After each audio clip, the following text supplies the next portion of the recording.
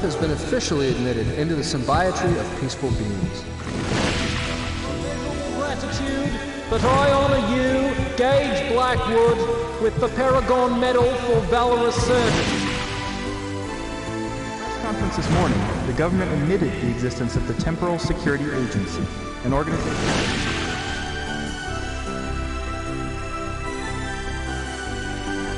The arrest of Elliot Sinclair can be attributed to Agent 5, Gage Blackwood, who single-handedly defeated Sinclair's name.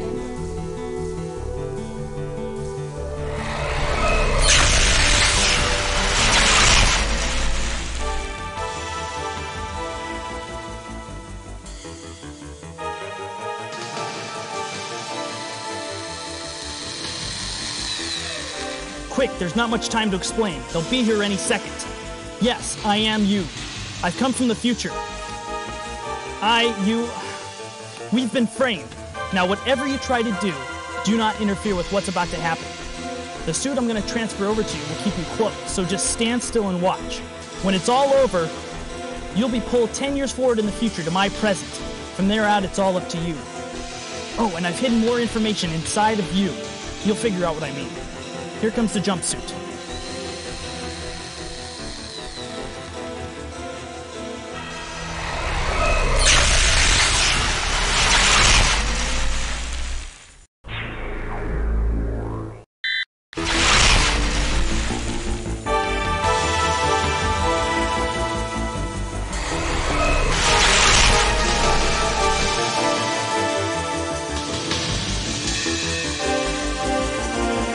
Come on, Gage. Let's go.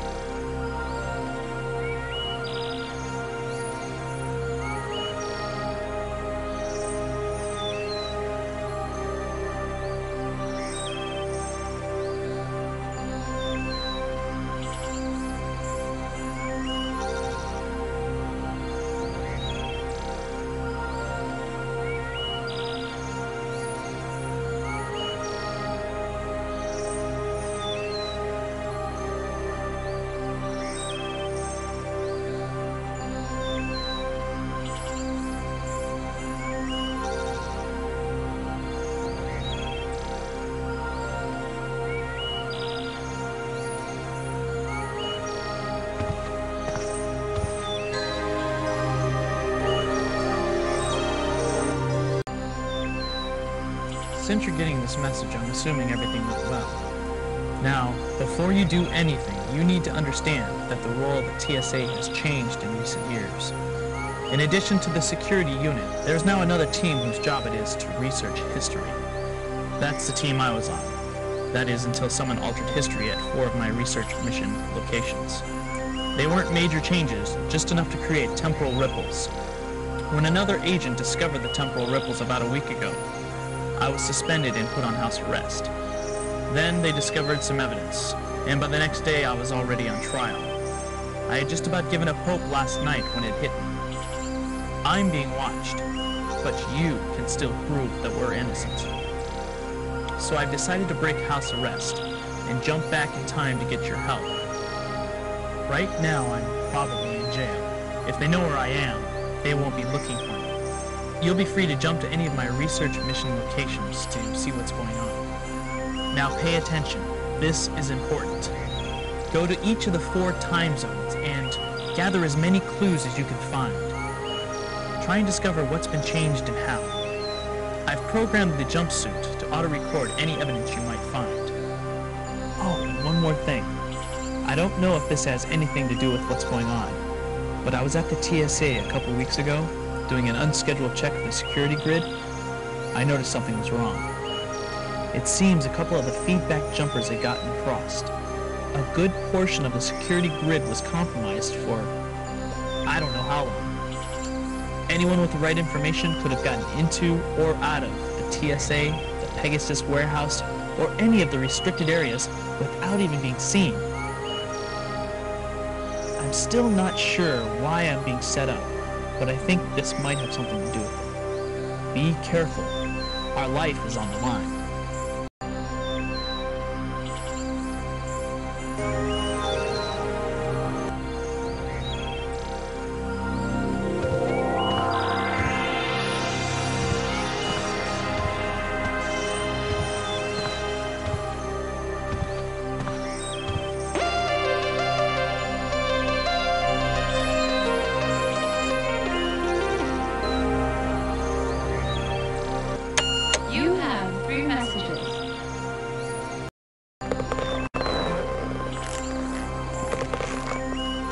Mr. Blackwood, this is Mark Johnson from Interactive News Network.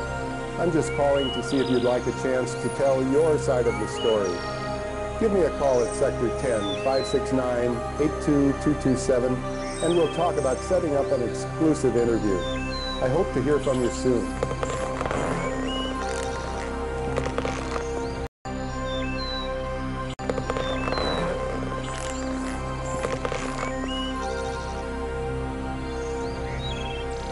Hey, Gage, how you doing? Listen, I was... Oh, shoot, it's your day off. You're probably in Tahiti, as usual. Well, anyway, I was wondering if I could borrow your environ system. The record button's busted on mine, and I haven't had a chance to get it fixed. And hey, you do me this one favor? I might be willing to forget all our bets. Remember? Grab ball last week? Thought you'd get away with it, huh? Not this time, pal. I beat you fair and square. So call me. I'm at home. Thanks. Bye.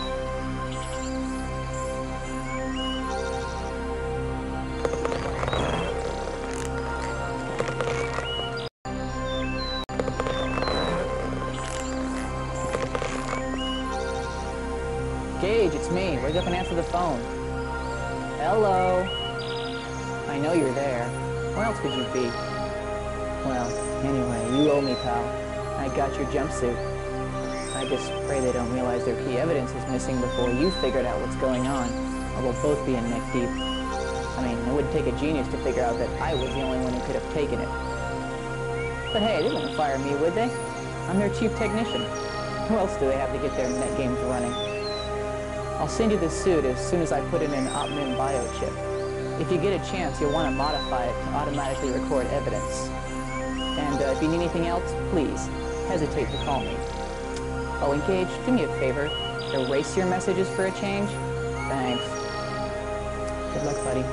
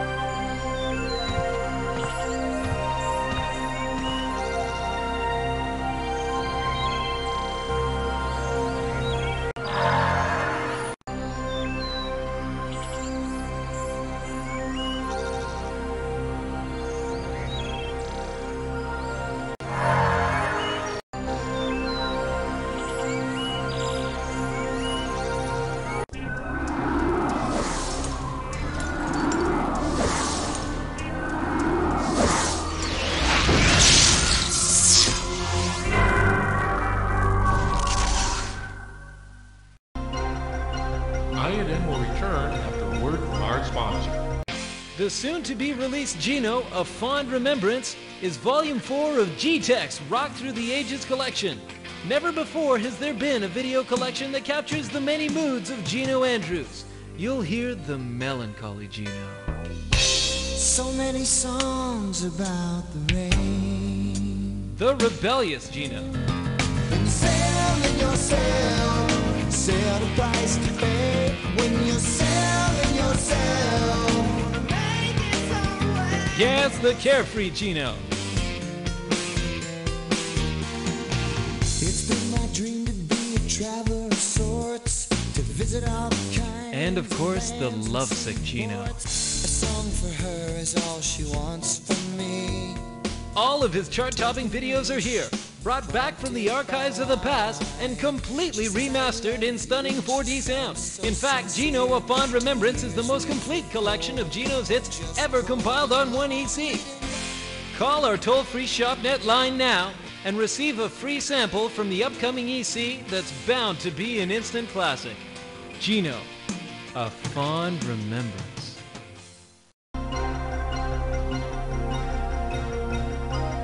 The ongoing saga of Gage Blackwood took a frightening twist this morning when the agent of the Deep Time Unit broke house arrest to jump 9 years back in time.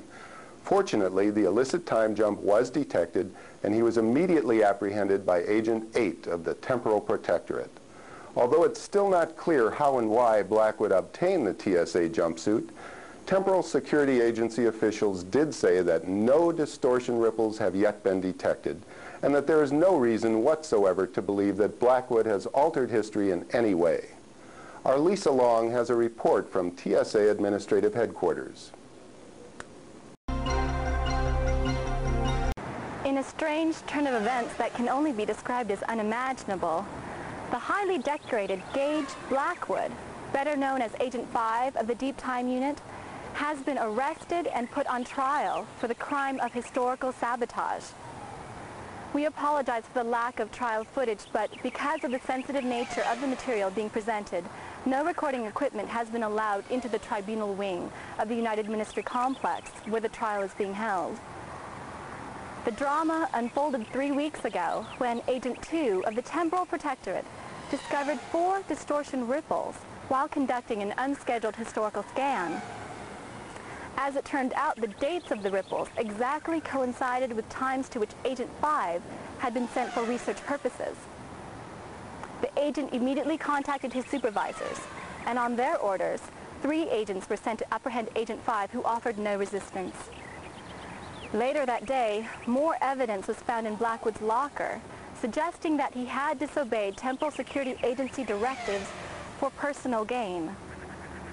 Unless deemed absolutely necessary, the TSA will not send agents to investigate or restore the distortions, as any further tampering with history may cause adverse effects, possibly even turning the ripples into full reality distortion waves.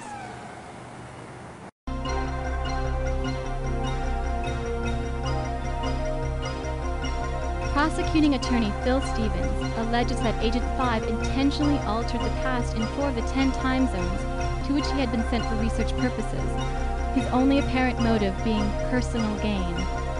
In so doing, Agent 5 would have knowingly violated Temporal Security Agency ethics, as well as the law. As temporal sabotage in any form is considered the worst possible crime against humanity, Stevens is aiming for the maximum allowable sentence. The burden of proof lies on the prosecution. They have to prove beyond a reasonable doubt that Gage Blackwood was responsible for the distortion ripples. There is strong evidence working against Blackwood, including both computer records that place him at the altered historical locations and contraband that was discovered in his locker. But the evidence alone is not enough to ensure a conviction. With this in mind, prosecuting attorney Stevens has directed his questioning toward eliminating other possible explanations for the ripples. Witnesses for the prosecution have included Agent 2 of the Temporal Protectorate, the TSA's chief technician, and the designer of the circuitry for the jumpsuit.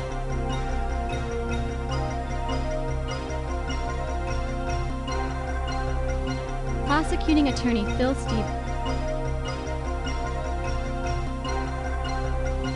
Prosecuting attorney, the burden of proof lies.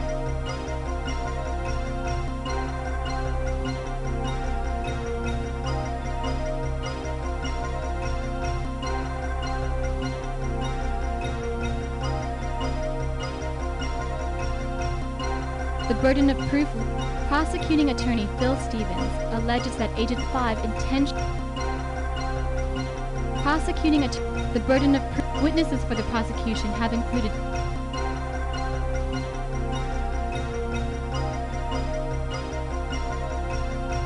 Witnesses for the prosecution have included Agent 2 of the Temporal. Witnesses for the prosecution.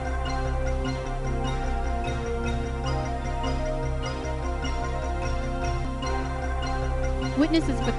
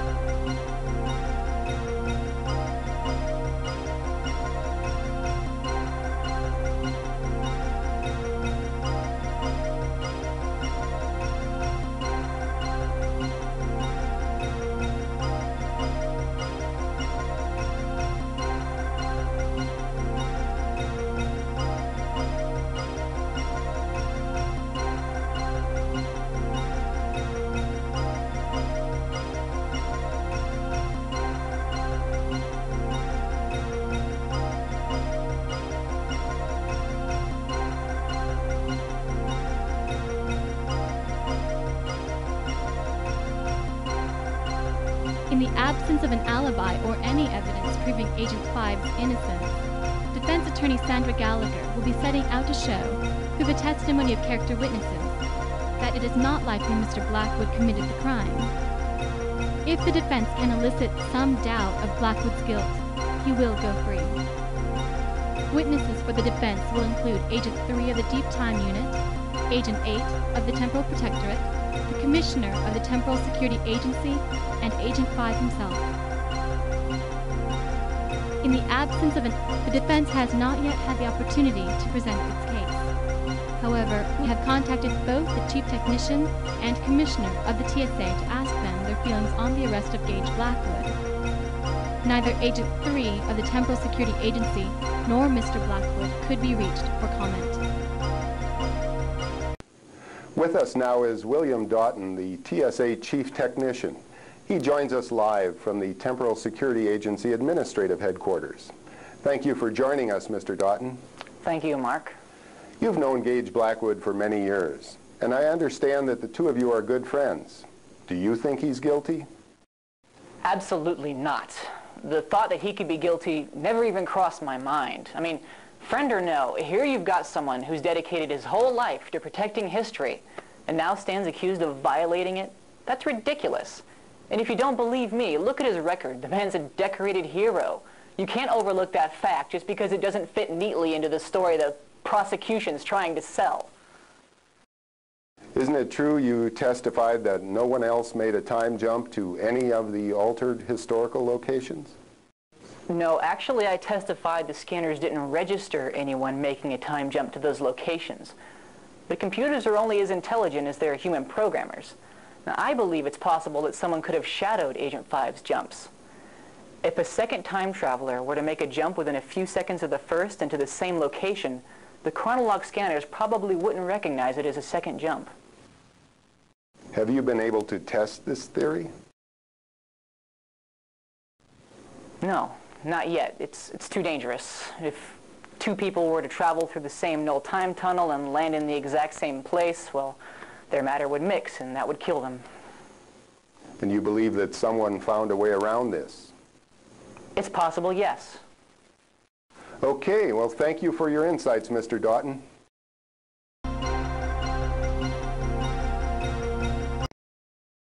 I have with me now Commissioner Jack Baldwin of the Temporal Security Agency, who's coming to us live from TSA Administrative Headquarters. Commissioner, thank you for joining us. Now, the first and most obvious question is, are you confident in your arrest of Gage Blackwood as the perpetrator of this crime? We had to arrest Agent 5 because of the evidence, not because we think he did it.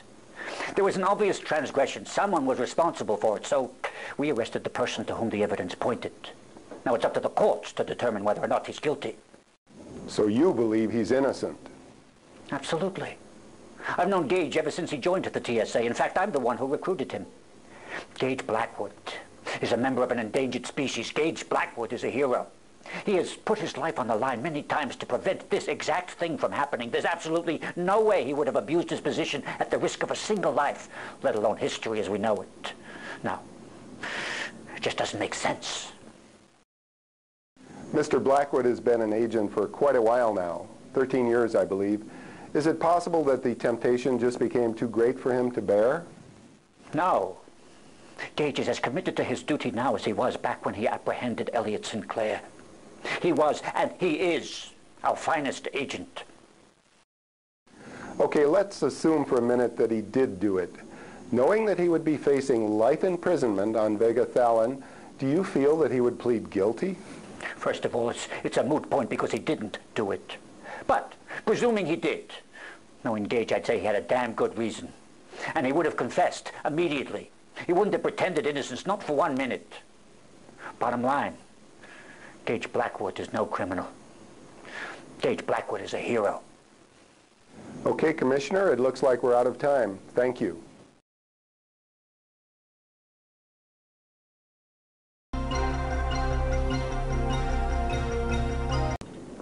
If Blackwood is indeed guilty, he has altered more than just the past. The future, too, will likely feel the results of his actions. The deep time unit will probably be discontinued before ever realizing its full potential. But there is an even greater issue at stake.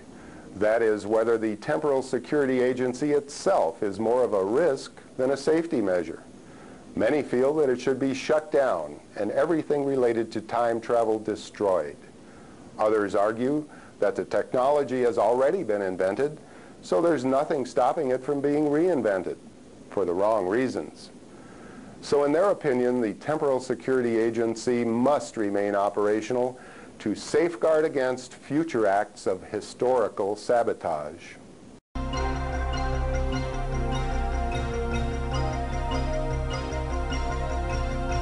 INN will return after a word from our sponsor. La peinture fraîche. Chateau Latzande.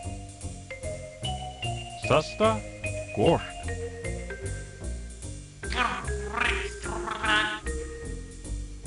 If you hadn't understood those important messages, you would have just Wet paint. Screwed up your best suit. The Flippity Van Van. Driven off of a cliff. Cheap meat. Been poisoned.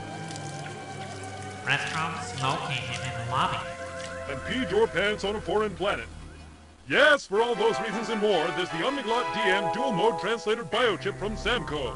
Just pop the Omniglot DM into any standard biotech interface and voila! No more frustration, no more confusion. The Omniglot DM instantly translates the written and spoken forms of any known language. It does it all! The Omniglot DM translator biochip from Samco. Get it today! Samco Translator Biochip available at Frugal's and other fine stores for a low price of $199.90 or order over ShopNet. Product order code 689-22378. That's 689-22378. Order now. The heads of ministry will continue to meet with symbiotry representatives today in the Assembly Hall of the United Ministry Complex. These talks were requested by several member races as a forum in which to discuss the place of time travel technology in the symbiotry of peaceful beings. Today marks the beginning of the third week of negotiations, yet there is still no end in sight. Sarah Michaels is standing by at the United Ministry Complex with a report. Thank you, Mark. The main factor protracting the discussions is the inability of the symbiotry to decide what should be done with the technology. The representatives have formed three distinct factions whose strongly opposing views have caused them to remain tenaciously entrenched in a deadlock. While one group believes we are committing the unforgivable act of hoarding a vital technology, a second supports the symbiotry tenet that each race has sovereignty over its own technologies. The third contingent, which has grown in strength since the arrest of Agent 5, contends that time travel represents a threat to every race of the symbiotry and should be destroyed altogether. Even though most attending races strongly disagree with humanity's sole ownership of the technology, our heads of ministry refuse to acknowledge their arguments, citing its inevitable misuse as their foremost concern. Therefore, barring symbiotry action, it is unlikely that the status of time travel as a proprietary technology of Earth will change.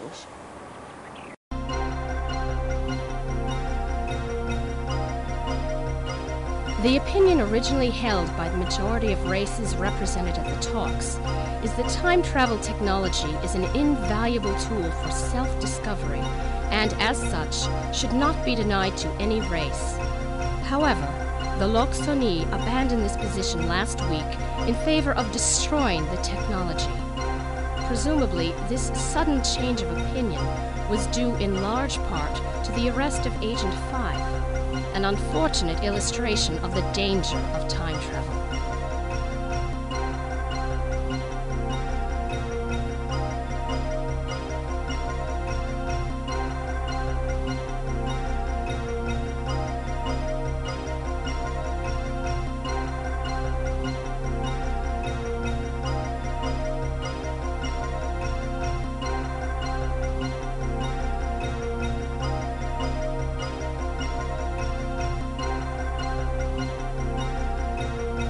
The opinion originally... The Dorlun and Zangtrakar, on the other hand, have continued to cling tightly to their convictions. They're of the opinion that this technology is far too important to be buried because of paranoia. Time travel, the Zangtrakar argue, is like any other powerful tool. It represents a danger only if the user doesn't have the insight to take the proper precautions. And if care is taken, there should be no reason whatsoever to fear what should be the greatest advance the symbiotry has ever known.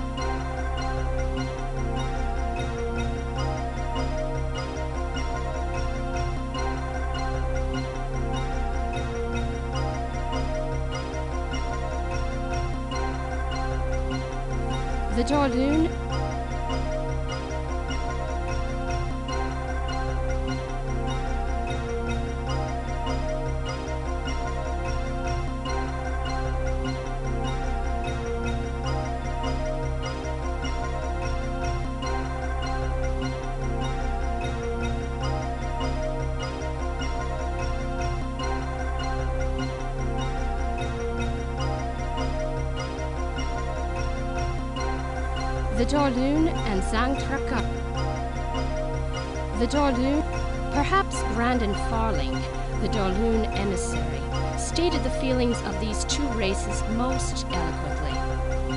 At long last, he said, we can all be in touch with our pasts. Each race can now know the truths of its history. No longer must time be wasted with painstaking research and endless conjecture, only to arrive at an uncertain understanding of the events that shaped history. The answers, all the answers, lie within our reach if only we have the will to grasp for them.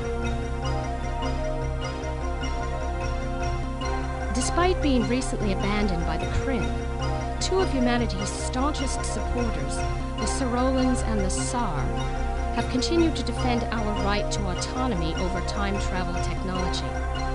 Like those that favor dismantling it, these two races would rather leave their past buried than risk losing it altogether. But unlike the others, the Sorolans and Tsar believe that humanity harbors a maturity beyond its years and can be entrusted with preserving the sanctity of history.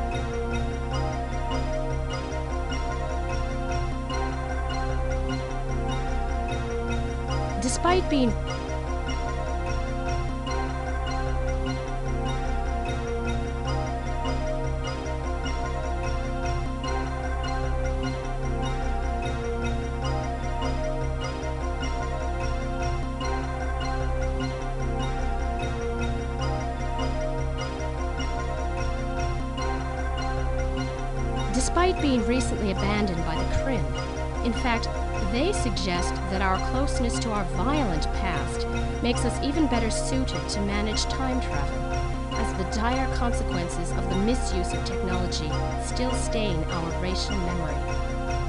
Unfortunately, theirs is a minority opinion. The prevailing response to this argument is that Earth's record with time travel speaks for itself. In just 10 years, there have already been incidents of deliberate historical sabotage, the latest of which allegedly involving an agent of the Temporal Security Agency. Our benefactors, however, dismiss the Elliott Sinclair and Gage Blackwood incidents as aberrant acts by disturbed individuals, rather than a weakness of humanity as a whole. And they ask, as a sign of good faith and trust in the newest member of the symbiotry, that the future of time travel technology be left to our discretion. The third viewpoint, which was originally held only by the UNRWA, is that the existence of time travel technology represents a threat to the history of every race in the symbiotree. For this reason, these races feel that all existing time machines should be completely dismantled. Following the arrest of Agent 5, the Loxoni changed their allegiance from petitioning for the release of time travel technology to requesting its destruction.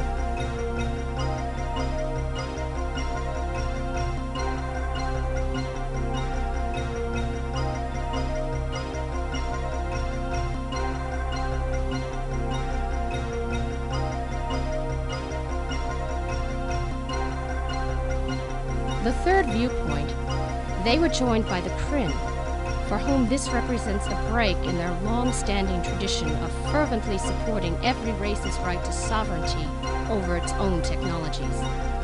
The Loxoni now proclaim that if not destroyed, the technology must at the very least be put in the safekeeping of an elder race of the symbiotree. They cite security as their main concern. Like the others that share their goal, they feel that humanity lacks the necessary discretion to control such a powerful tool. As a side note, it should be mentioned that the Loxoni themselves are among the eldest races of the symbiotree. Despite the arguments made by the symbiotree envoys, the general opinion of the heads of ministry so far appears unswayed. Michael Rozhenko of the Northwest Asia Collective rebutted that the danger of time travel falling into the wrong hands and being used to change history, however slight, is still too great to even consider releasing the technology. It must be realized that time travel has not only the power to unlock the secrets of history, but also unparalleled potential for destruction. Few could argue that it would be foolish to give such a tool to anyone, regardless of its intended use. On the other hand, it's also too late for it to be destroyed, as was pointed out by Chancellor of Law Rick Allen, when he stated that the technology has already been created and can therefore be recreated. Chancellor Allen emphasized his point by attesting that if all known time travel technology were destroyed and a new time machine built without government knowledge or approval, there would be no way to intervene in the actions of the illicit time traveler. He would have free rein to rewrite history to his liking. Unfortunately, such scenarios are all too likely, as was proven by the Elliott Sinclair incident and the current trial of Gage Blackwood.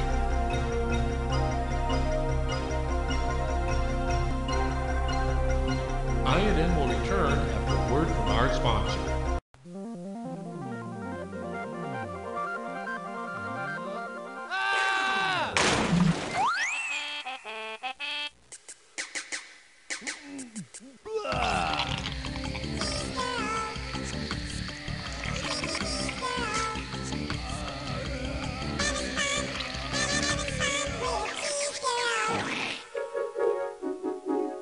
Cheese girl!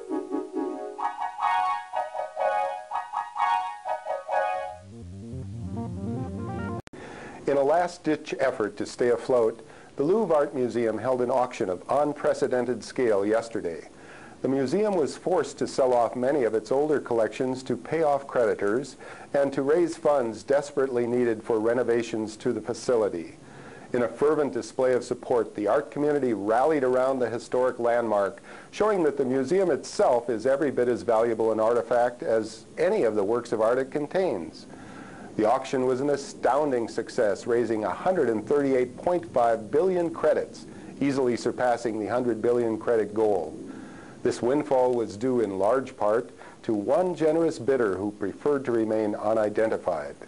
Martin Walker is standing by with a live report from the Louvre.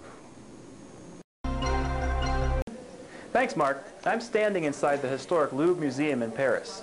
Behind me sits one of the few pieces to survive yesterday's extensive art auction. Items up for auction included artifacts, and works of art from many of the Louvre's oldest collections, including the Da Vinci exhibit, the ancient Egyptian, and Toltec Mayan exhibits. 4 particular items were snapped up by a generous bidder who paid much more than the asking price.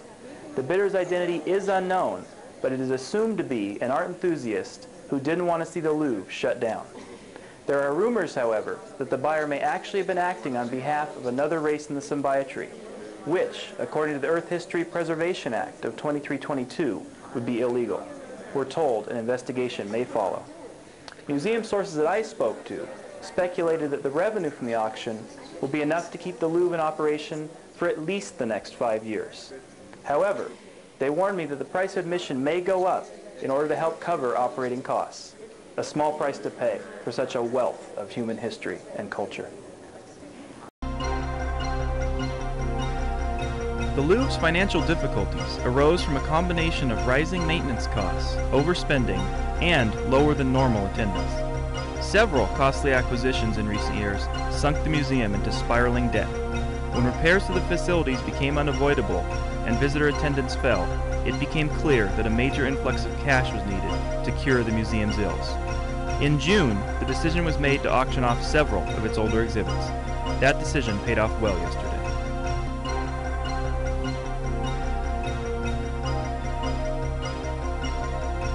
The Louvre's financial... The 4 items that the unidentified bidder purchased included the Toltec Mayan ceremonial coffer, King Richard the Lionheart's sword from the Crusades, Leonardo da Vinci's Codex Atlanticus, and an interactive sculpture entitled Self-Awareness, credited to Kenneth Farnstein. Attendees of the auction said the buyer did not try to purchase any other items, but immediately made an excessive bid on these 4 artifacts as soon as the bidding opened. Experts estimated that the unidentified man paid at least 7 billion credits more than the true value of the pieces, but none could say why he was so interested in 4 such disparate artifacts. They eventually conceded that it may have simply been their rich histories that intrigued him.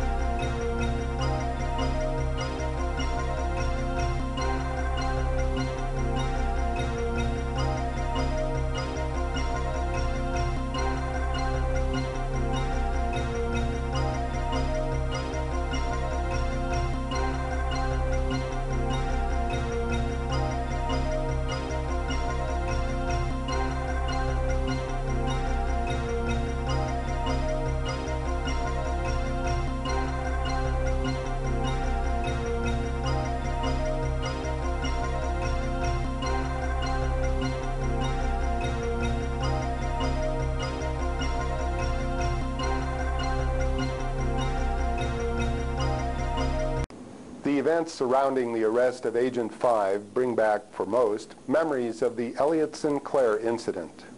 That historic day 10 years ago could have turned out much differently if it weren't for Agent 5 of the Temporal Protectorate. After building the first ever functional time machine, only to have the government shelve the project because it was considered too dangerous, Sinclair decided to sidestep the politicians and build his own temporal transporter. Years later, when the Sirolans made contact with Earth to offer us a place in the symbiotry of peaceful beings, the xenophobic scientist suddenly found himself with a new purpose. Fearing an alien invasion, he tried to convince the public that the Sirolans were not what they appeared to be. But this endeavor met with little success. Frustrated, exasperated, and on the verge of insanity, Sinclair formulated a plan to make Earth a more difficult target for the Sorolans. On the day of the Sorolan ambassador's arrival, he sent each of his 3 robot minions back in time to change the course of history. The first he sent to create a nuclear scare that would prevent world unification and prolong the Cold War. The second was to destroy the Morimoto Mars colony and make it look like the work of an alien race. And the third Sinclair sent to kill Dr. Enrique Castillo, the individual who was most influential in convincing humanity of the benefits of joining the symbiotree. His backup plan, should his robots have failed, was to assassinate the Sorolan delegate. It was our good fortune that Agent 5 was on duty at the Temporal Security Annex that day. He detected the temporal distortions, stopped each of the androids, and then apprehended Sinclair himself. That fateful morning made a hero of Agent 5 and spawned the blockbuster holoflick, The Journeyman Project. Elliot Sinclair was put on trial and found guilty of all charges. He was sentenced to life imprisonment on Vega Thalon and hasn't been heard from since.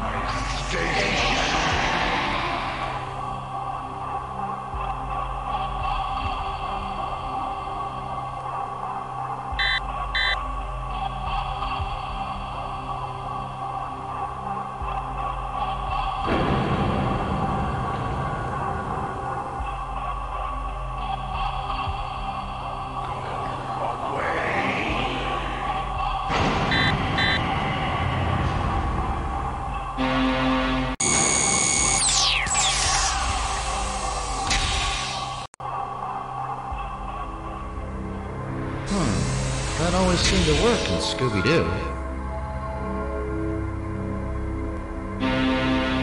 Pressure variance too great. Door may not be opened until pressure is equalized. So, I guess I haven't gotten rid of you after all. You just pop up in different spots, like whatever pops up in different spots. So what, corrupting my work not enough? Back to finish the job? What?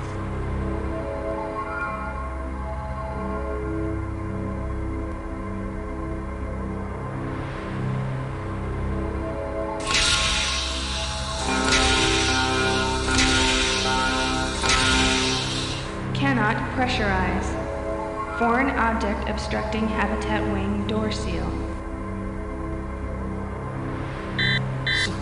And I thought I was being rescued. I'm breathing my last breaths here, and I get visited by Guido, the space family. Come all this way to tamper with my sculptures. What are you, an art critic? So, what do? Travel around space looking for derelict crafts you can terrorize the survivors by redecorating while they're helpless? What'd you do? Bring a spray can too?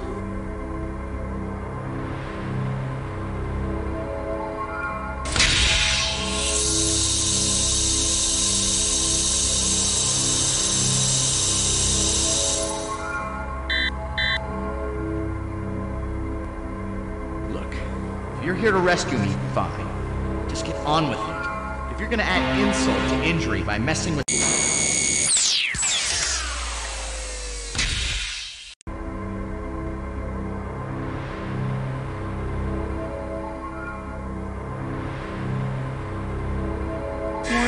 Localized fabrication manipulator pads malfunctioning. All personnel advised to clear docking bay.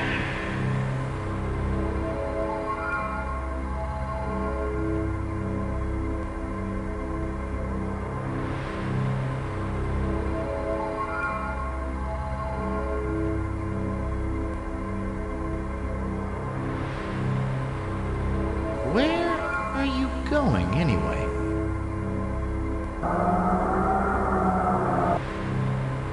You seem different, somehow. Unlike before, your patterns, you're more curious, like you don't really know what you're doing here, do you? You're not the same intruder.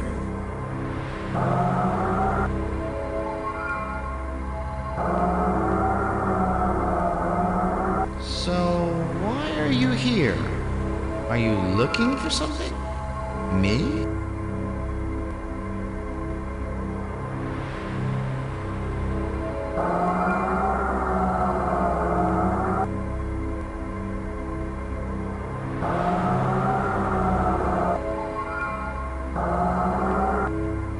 I don't know why I feel this, but I guess I have an instinct about you.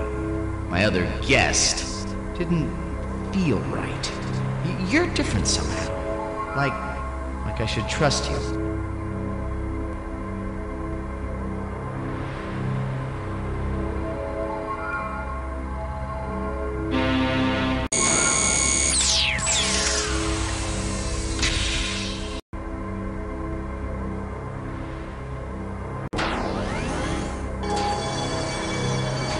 Sorry, you'll have to excuse the scanner. My eyes and ears for the moment. Most of the station monitors are dead. Here. Well, here you are. You found me. Well, part of me, anyway. Not much to look at, I know, but it's what's inside that counts. Well, I guess I've decided to trust you. It's not like I have many options. I don't know, maybe we can help each other out. Why don't you move into the room so we can talk better? I'm afraid this conversation is going to be a little one-sided. My command-level voice recognition module got a little jumbled in the accident.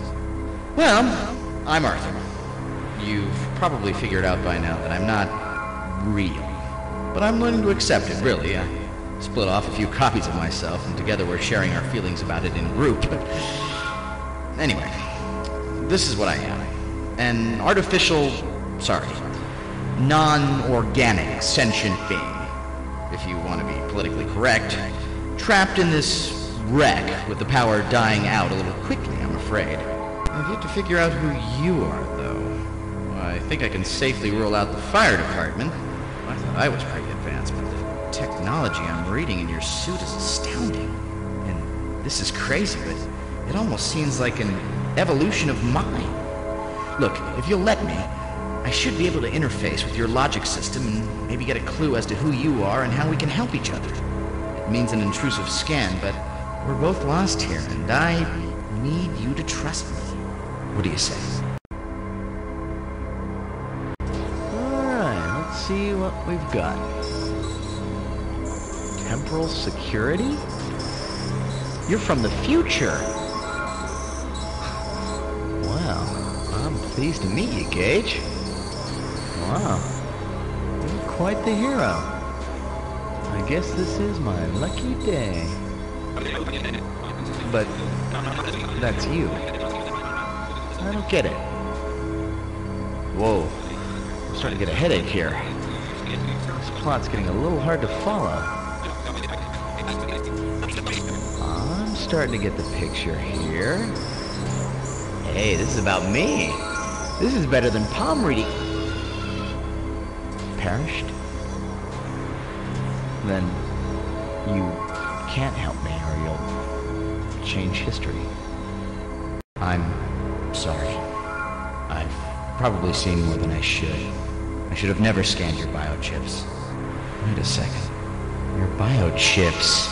Gage, I'm gonna make you an offer you can't refuse. Take me with you. Your biochips are derived from the same wetware as my brain, only 1,000 times more advanced. If you take me with you, it'll cause a time distortion or whatever, but if I download a copy of myself onto a blank chip, nothing will have changed. And you need me.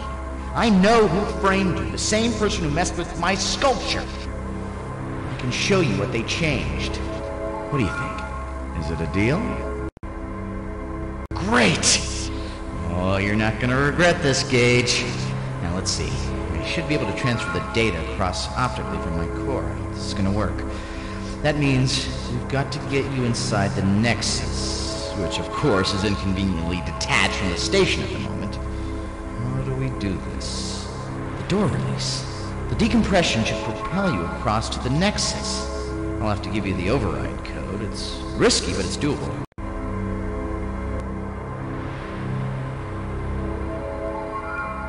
The emergency release is just above the door. It's a manual release, so I can't do it for you.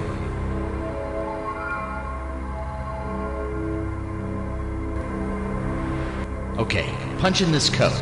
32770. The rest is up to you. Good luck.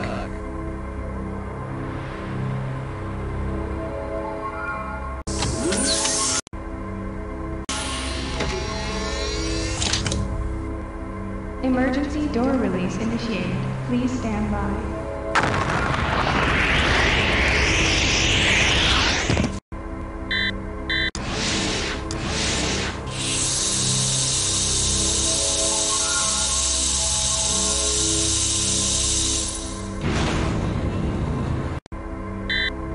Welcome, come to my brain. All that I am is contained in that sphere. You're gonna have to open me up. There's a manual code book. I'm not sure exactly how it works, but I think it has to do with exchanging the red lights for green and vice versa. You'll have to figure it out.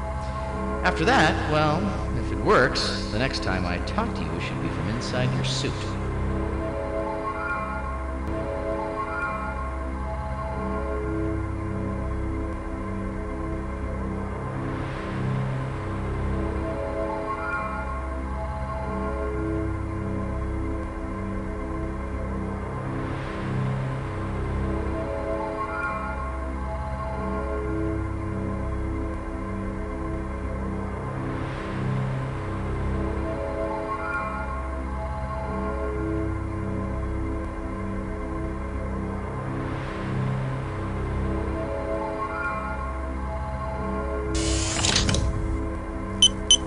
To anyone who may be listening, my name is Dr. Kenneth Farnstein. I've made this recording in the event that anything should happen to me. This message is an appeal. 26 years ago, I undertook an experiment to create a new kind of artificial intelligence. A system demonstrating the traits of self-awareness and creativity. My results have been astonishing. At first, I considered the experiment a failure. I had created an erratic, unpredictable, thoroughly irrational program, but it had a curiosity, you see. And occasionally, a burst of insight so lucid I was astonished at the understanding. Not the cold conclusions of a machine, but something more right-brained, more intuitive. It was life. It was a result I was unprepared for. Arthur is not simply a program, he is a person. And I have sheltered him here from the circus our world would make of him. I'm afraid I may have corrupted him enough with my obsession for 20th century media. I ask that you understand, and if you can find it in yourself, to protect him for a while. He means a great deal to me.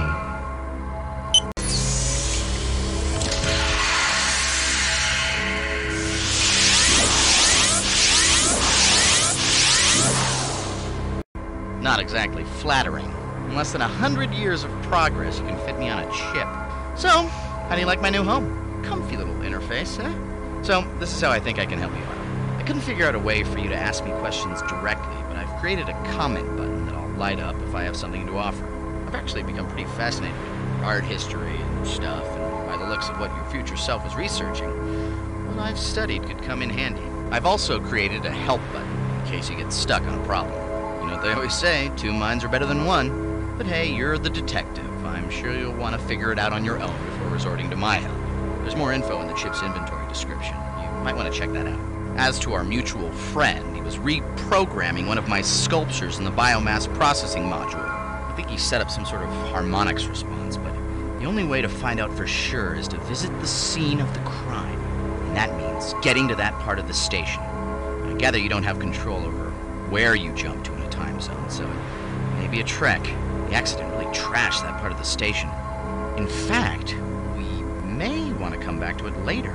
Alright, so maybe it won't make much difference when we get to it, but to be totally honest, I'd much rather go somewhere other than back to the station my first trip out of here. You know what I mean?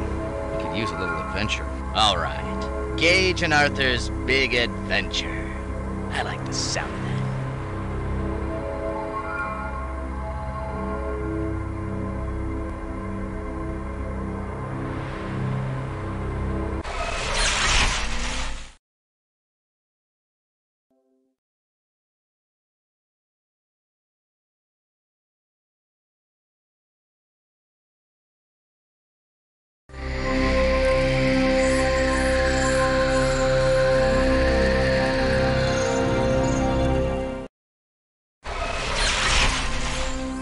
Like the look.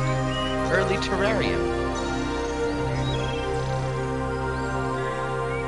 Gage, one word. Curtains. These are wonderful toys. And when do you get in the dream continuum?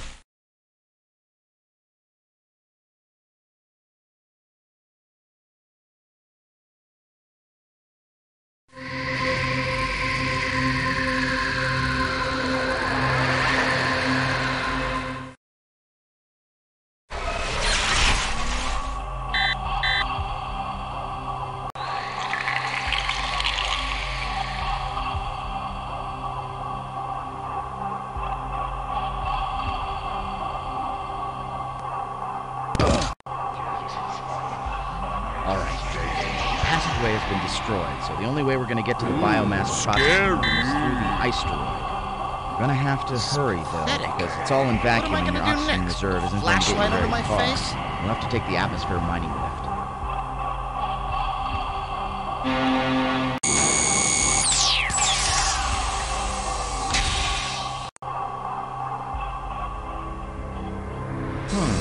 That always seemed to work in Scooby-Doo. That's me? That's not me. So, I guess I haven't gotten rid of you after all. You just pop up in different spots, like whatever pops up in different spots. So, with corrupting my work not enough? Back to finish the job? What? Gage, be honest with me. Does my voice really sound that dorky? And I thought I was being rescued. I'm breathing my last breaths here, and I get visited by Guido, the space vandal. Come all this way to tamper with my sculptures. What are you, an art critic?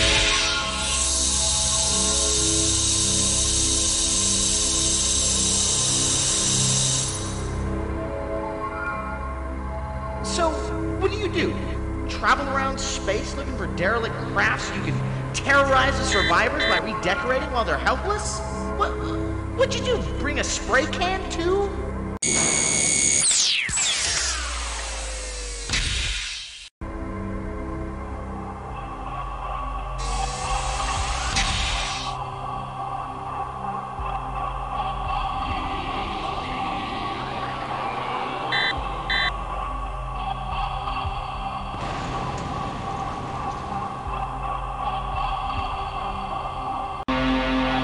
Pressure variance too great. Door may not be opened until pressure is equalized. The airlock on the other side must still be pressurized. That's why this door won't open. I can put out an audio override code to bypass the safety interlocks, but the rest will be up to you.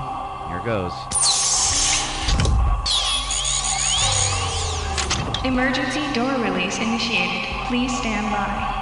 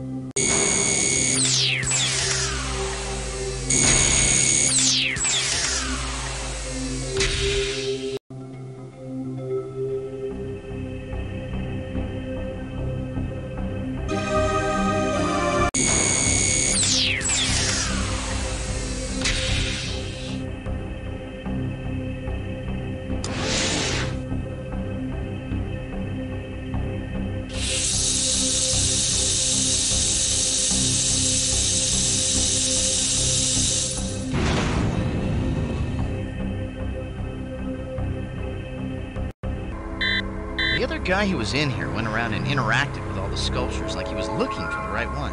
Funny, he really seemed to know what he was doing. The one he eventually settled on is at Programming Station C. You can call this the maternity ward. This is where I was born. The huge womb in the center is where the neurosynaptic polymer gel that makes up my brain mass is grown. Ringing it are the programming stations. Kinda homey, isn't it?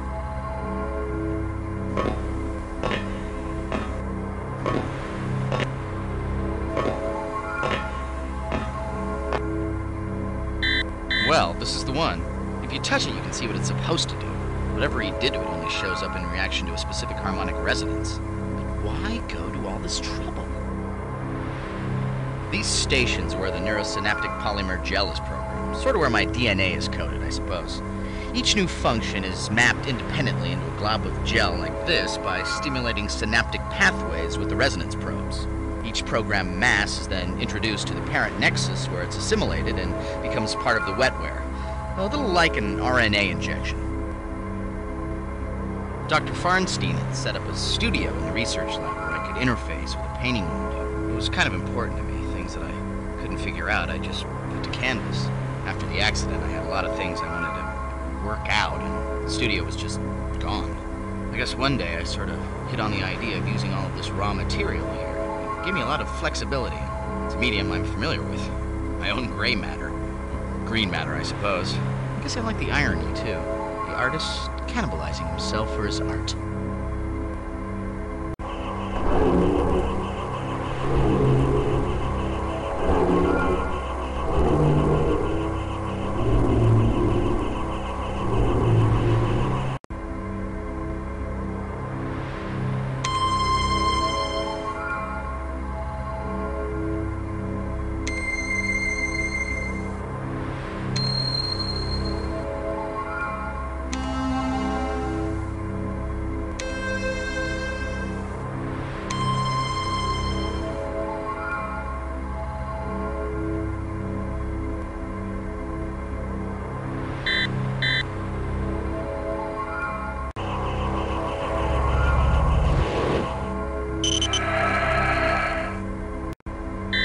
Okay, well, I guess that does it. You know, for so long I dreamed of getting out of here. But now that I've gotten my wish, it's kind of strange to think that I'll never be able to come back. I'm gonna miss this place. Hold me, Gage.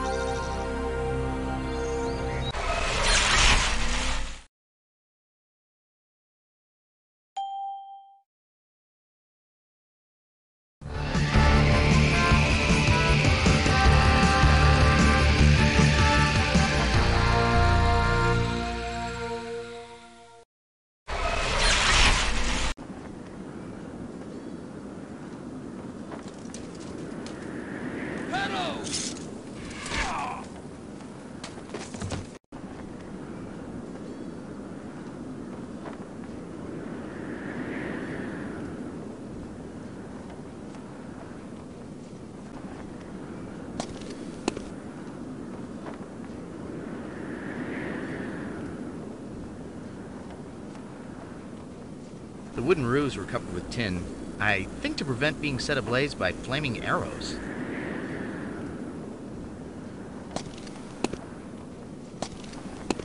If someone should get a glimpse of us up here, in this suit we might pass as a knight, but I think we should be careful not to be seen. Those boulders were dropped on any Nimrod trying to climb the walls.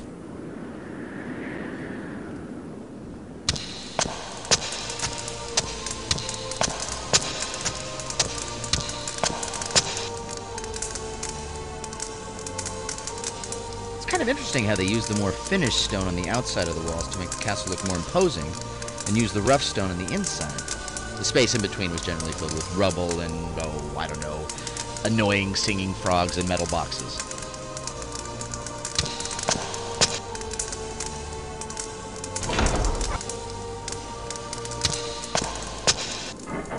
These wooden hoardings here, they were put up for defense before a siege to protect archers, and get this, allow the soldiers to drop big, heavy, painful things on the attackers below.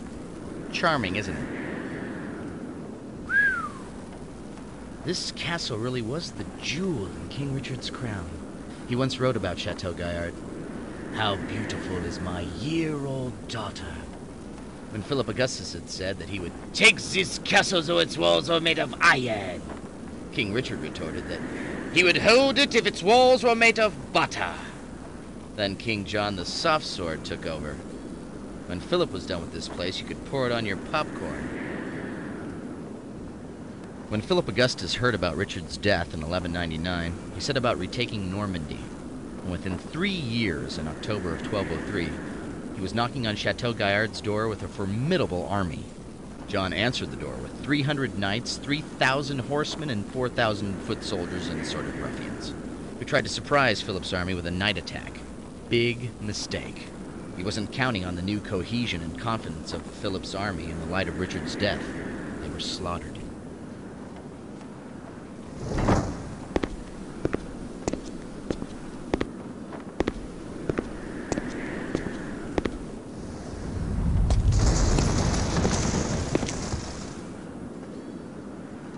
So a clever French knight figures out that he and a few men can get into the castle by climbing up through a toilet.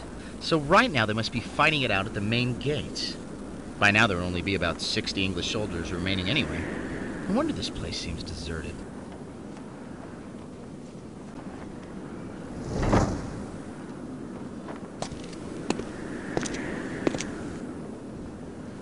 Ah, see that bridge to the inner bailey?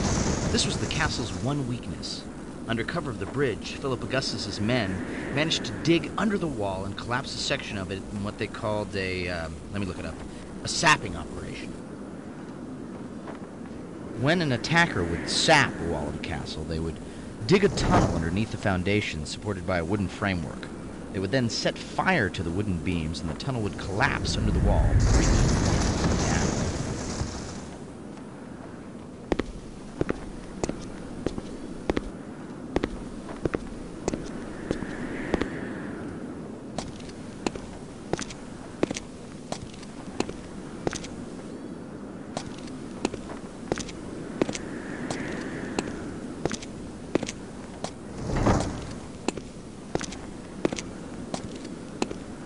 We seem to be getting closer to where that catapult is hitting, and I'd be willing to bet their aim isn't getting worse. Missed me by that much.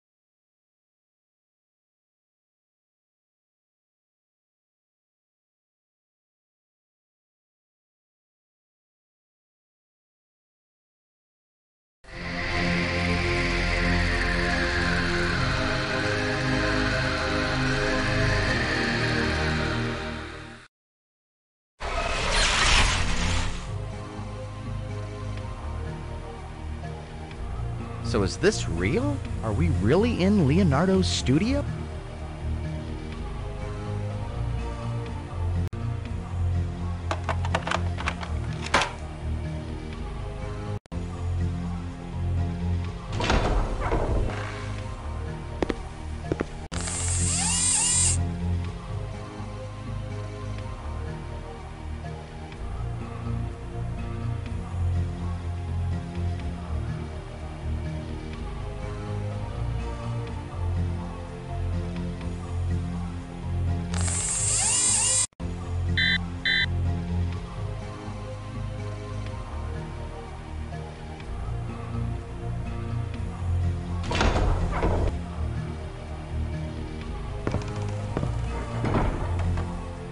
Da Vinci really was a master of contraptions.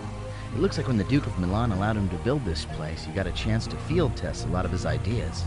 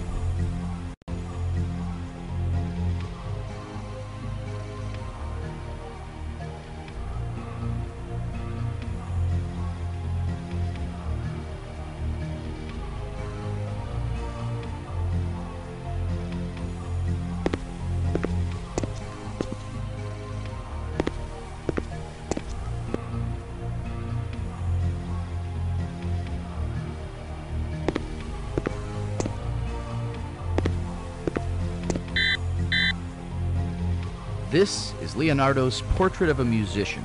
This is supposed to be a friend of his, Atlante Migliorotti, whom he traveled to Milan with, but historians were never sure.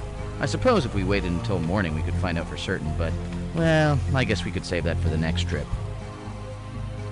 I wonder if Leonardo realizes he'll never finish this piece. If records are correct, he's been working on it for, what are we, in 1488? About 3 years now, with another 2 to go before he gives up on it for some reason. I wonder why. They have some falling out? You know, we could jump a couple of years forward and... Okay, sorry. Wrong time.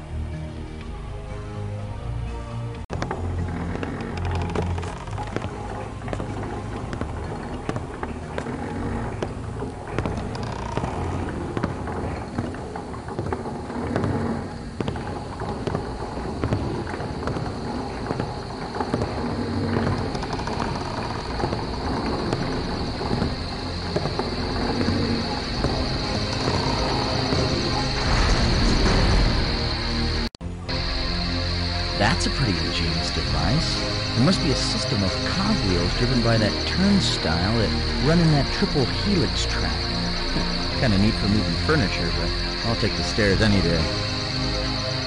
Notice there isn't a pulley system down here to lower the platform? I'm sure that was by design. Da Vinci was known to be very secretive, even paranoid, and he liked his privacy.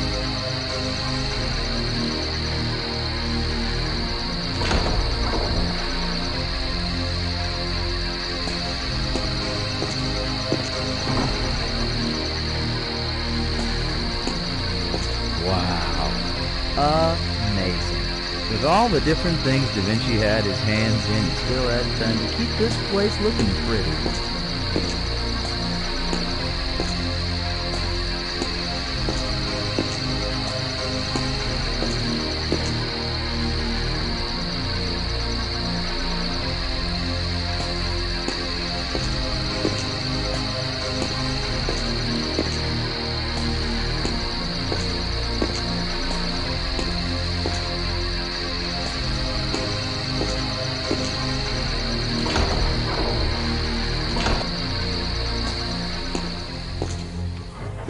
Ludovico Sforza, Il Moro, the current Duke of Bari, is actually a usurper. His young nephew, Gian Galeazzo, is the rightful heir, but hey, what are uncles for?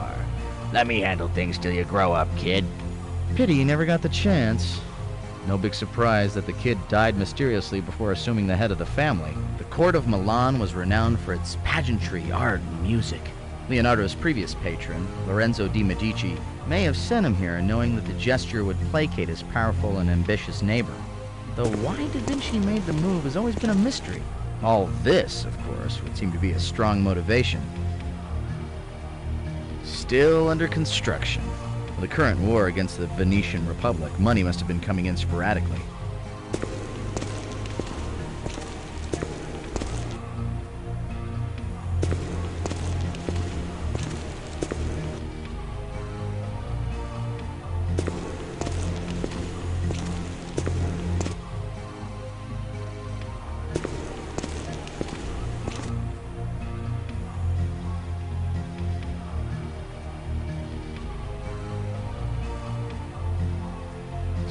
Typical. You can't read the instructions, just like those Japanese model kits.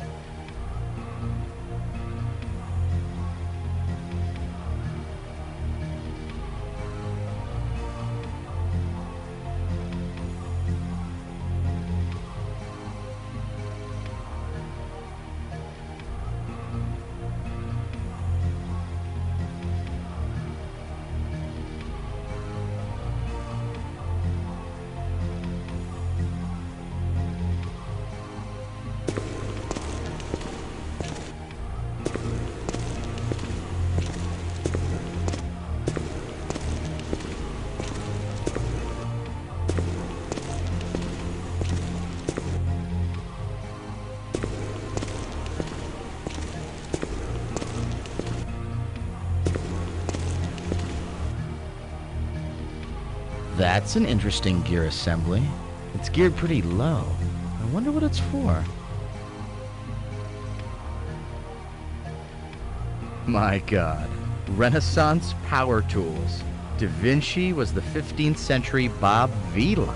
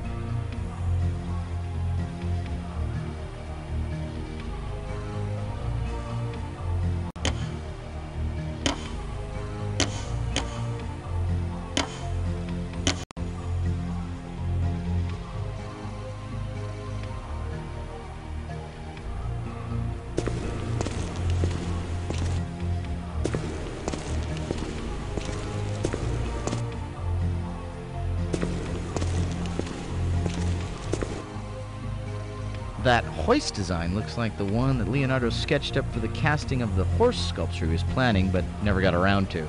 Well, at least he got use out of the hoist. Wow, he actually tried to make the tank. Looks like he succeeded. I'd like to see the 6 burly guys who are going to make this thing move at any kind of speed, though. The guys inside would be well protected, but when you attack someone in a UFO, you can pretty much kiss the element of surprise goodbye.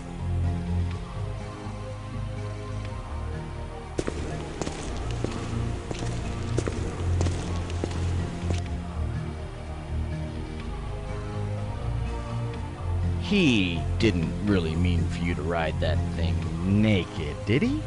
You could get something caught in there.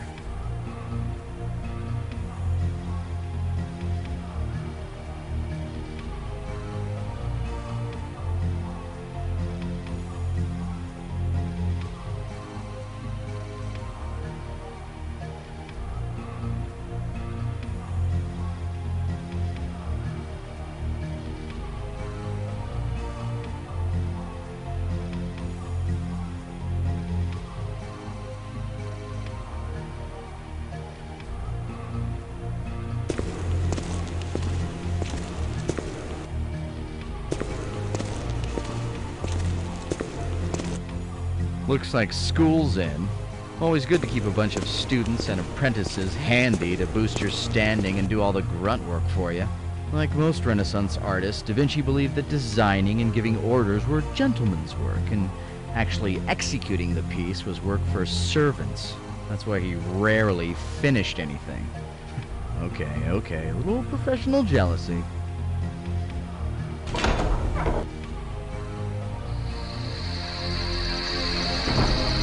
Well, there's no question what kept Da Vinci the busiest. With his patron waging war against the Venetians, there must have been a lot of pressure on him to give the Duke a strategic advantage. Look, a primitive harvester. A harvester of human lives. Sorry, too many episodes of Tales from the Crypt. Still, those chopped hay bales are making me a little queasy.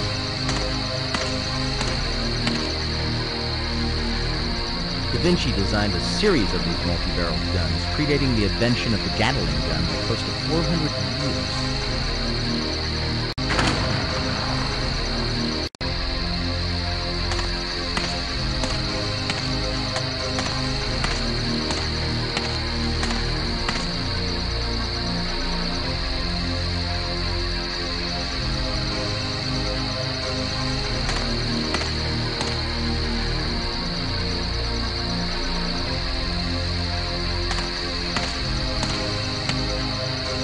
Yep, straddling this baby's gotta really make you feel like a man.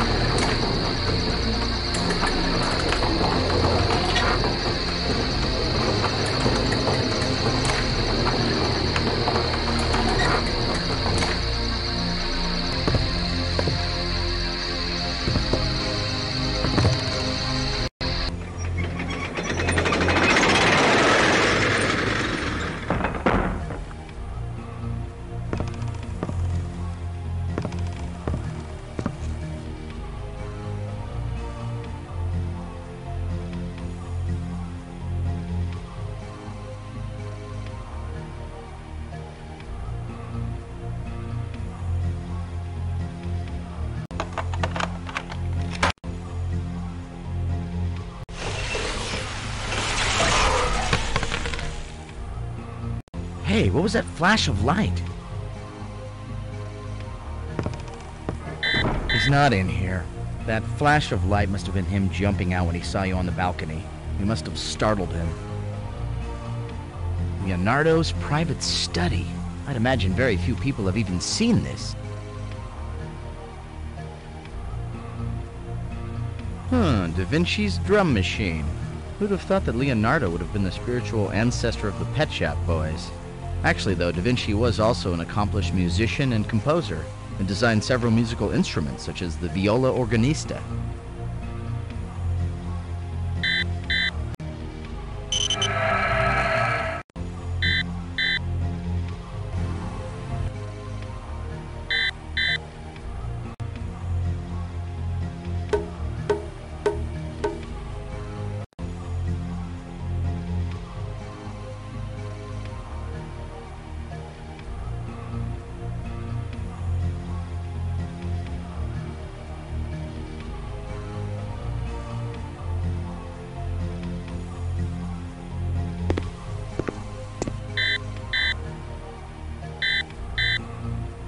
Gage, these are Da Vinci's notebooks. Or 3 of them anyway.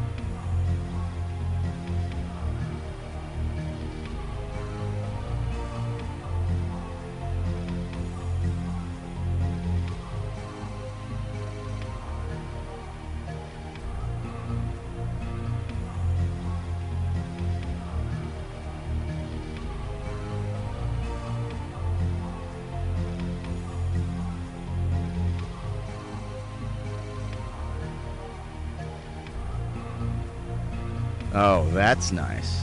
Serves you right for buying mail order. It'll translate every known language, but it can't recognize Latin written backwards? And you didn't even get a set of Ginsu knives.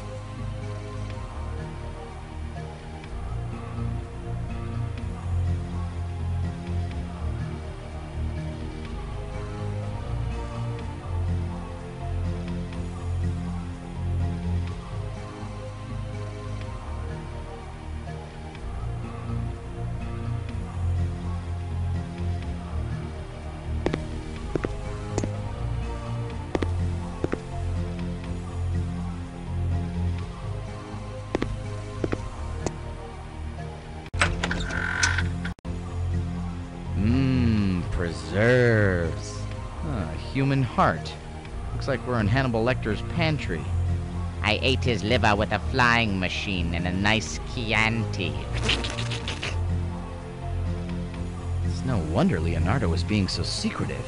Human dissection was strictly forbidden by the church and might have gotten him arrested if anyone were to find out about it. Certainly the scandal wouldn't have put him in the Duke's favor. The elevator seems like it would have been a good idea for getting the cadavers up here on the quiet, though.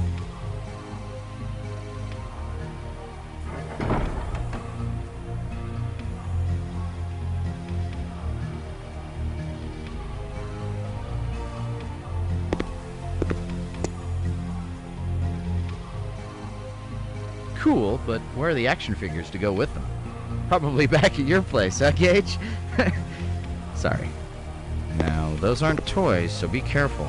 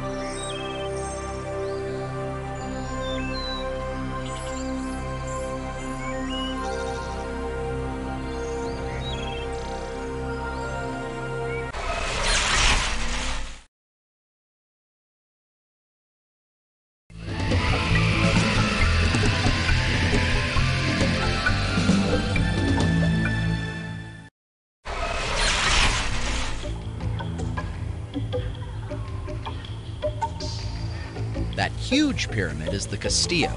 It's dedicated to Kukulkan, who was the Mayan equivalent of the Aztec serpent god Quetzalcoatl. The structure behind it is the Temple of the Warriors. An interesting thing about El Castillo is that it was built on top of a smaller, older pyramid. In fact, some of the other Mayan pyramids have been built over the previous pyramid as many as 6 times, with the old temple still remaining underneath. Ah, the pelota field. The Maya played a game which was kind of a cross between basketball and soccer. Without using their hands or feet, they'd have to knock a hard rubber ball through a slightly larger stone hoop as high as 30 feet off the ground. No such thing as sore losers, mainly because the losers were decapitated. Overlooking the ball court is the Temple of the Jaguars, which also function as box seats for the royalty. I would guess that we're standing on the High Priest's grave pyramid. Historians have theorized that before it was a tomb, it was used for some other ceremonial purpose. That square building over there is the Casa Colorada. Historians believe it was the house of the High Priest. That's a chacmul. They were pretty common in Chichen Itza. Generally, if you wanted to be accepted by the gods, you'd place an offering in the chacmul's hands.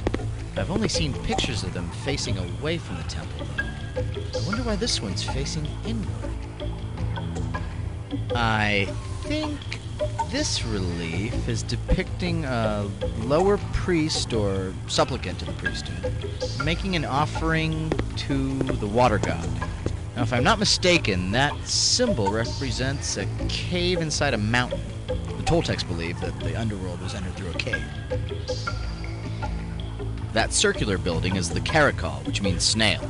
The Maya built it as an astronomical observatory.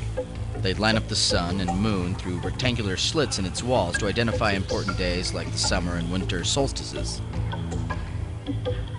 Behind the observatory is the Casa de las Monjas, or nunnery.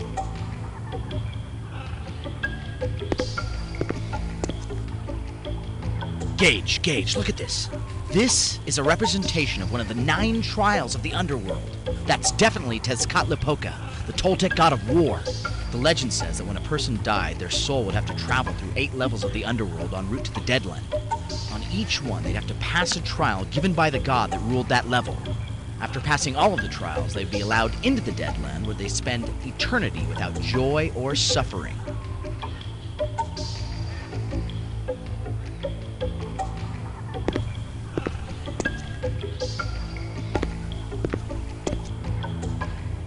This is a little hard to see, but I think it's a depiction of a ceremony. It looks like a priest or supplicant is making an offering to a god.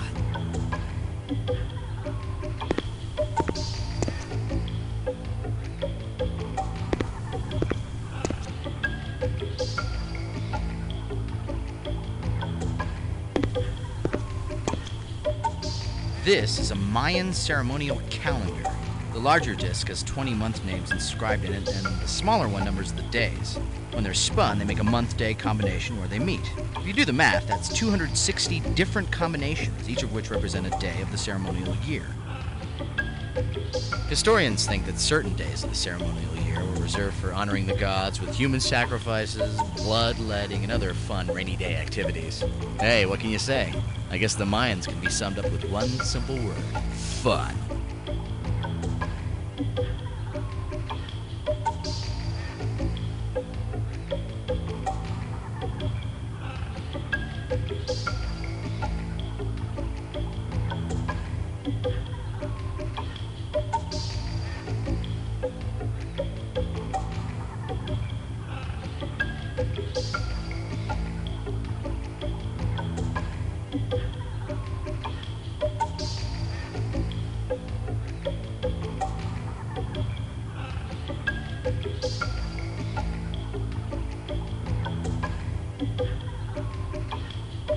This looks like an ordainment ceremony. That guy with his head lowered is probably a supplicant to the priesthood who's just passed his rite of initiation. It seems like these scenes are showing ceremonies that take place in this temple. It was destroyed long before anyone had a chance to record any of these murals, so we're the very first ones to see what it might have been used for. Those are Mayan hieroglyphs. They had a pretty sophisticated pictograph writing system. Unfortunately, my Mayan's a little rusty right now. The blue stuff in the bowl is called palm.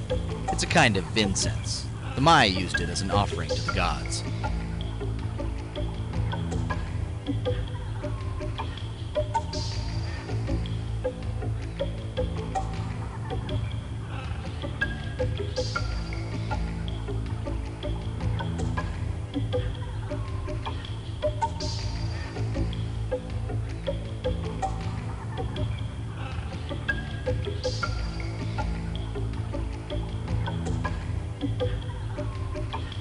Considering that the priests are wearing their best jaguar hides, I'd say this scene is depicting a pretty important religious ceremony.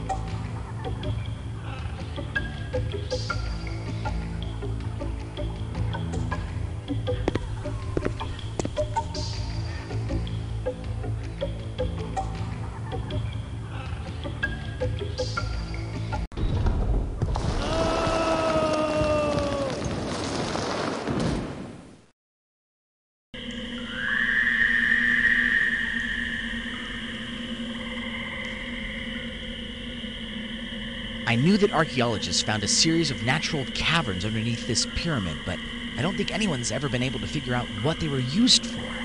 The Maya believed that the underworld was entered through a cave, so it's a good bet that that's what this place represented to them. Judging from what we've seen, I'd say that this is some sort of proving grounds, probably for supplicants to the priesthood. And considering that their word for the underworld was Sibalba, which literally means place of fright, I'll bet this was no funhouse. As I recall, the Mayan heavens in the underworld were usually represented as a 13-step pyramid on top of an upside-down 9-step pyramid, with the earth as a flat plane in between. The 13 gods of the heavens ruled the daytime, and the 9 gods of the underworld the night. That's why they called them the Lords of the Night. Their heavens were pretty exclusive. Only certain people like sacrifice victims and children were let in. The underworld was for everyone else. Anyone that didn't get into heaven would have to make the journey through the 9 levels of the underworld to the Deadland, which was ruled over by the god of death. That skeleton isn't exactly fresh. They've obviously been using these caverns for a long time. Either that or they left it here for foreshadowing.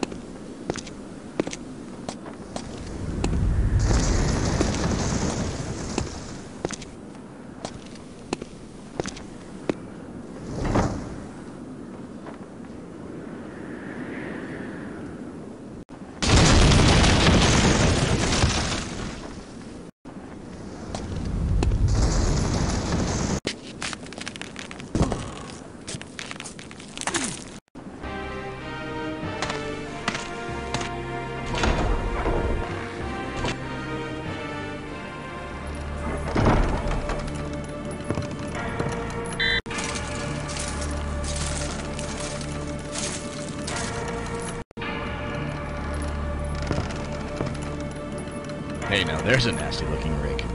The blacksmith would use something like that to hold cows and horses still for shoeing. No doubt some of them enjoyed it, too. I mean, still, there's nothing more disturbing than a cow into bondage. This is an old wood-burning forge, which blacksmiths at the time used to heat up and soften raw iron, which they would then hammer to create rod or forged tools and weapons. This fire can only get up to about 1,300 degrees Celsius. Stop me if I'm getting too technical. So they would be limited to casting softer metals, such as bronze, copper, or gold. Pumping the bellows draws air through the coals, stoking the fire. Try it, you weakling.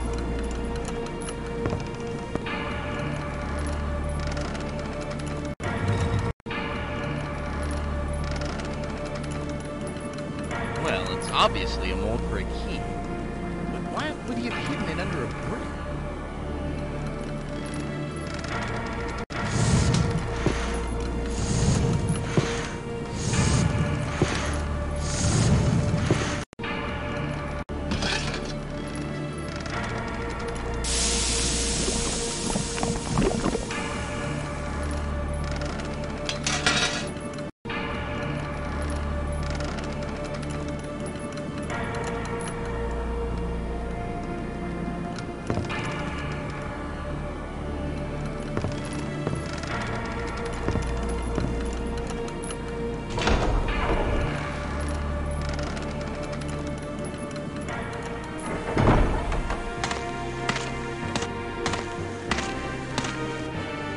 Buildings in this time were built of a half-timber framework with gaps filled with wattle and daub.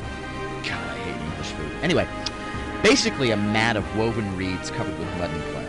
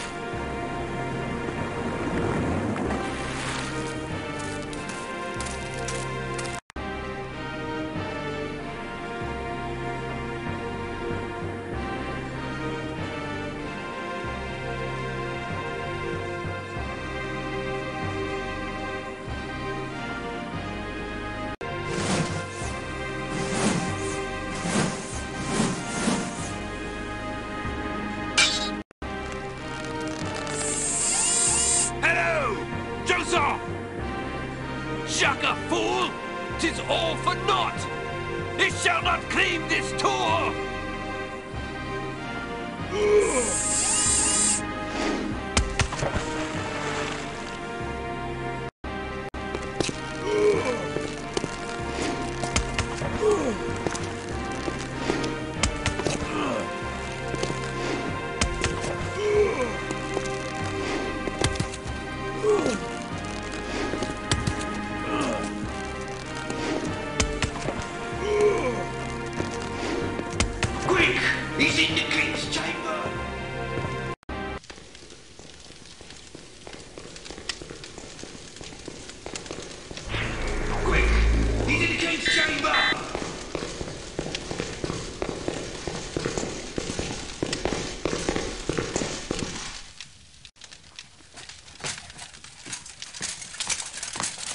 Alas, he escaped us. He must not wretched the goddess.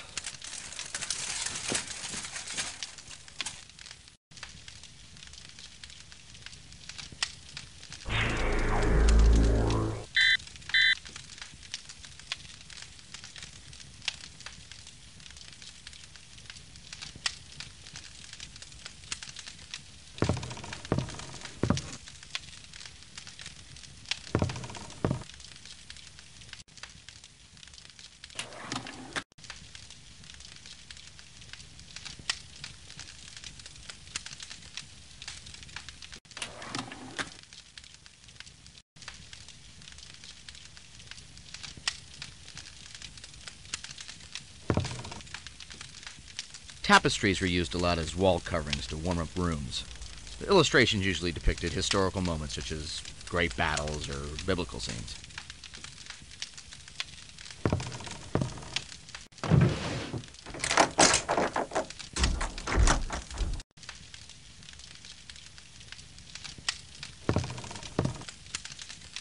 What lovely candelabras. I wish my brother George was here.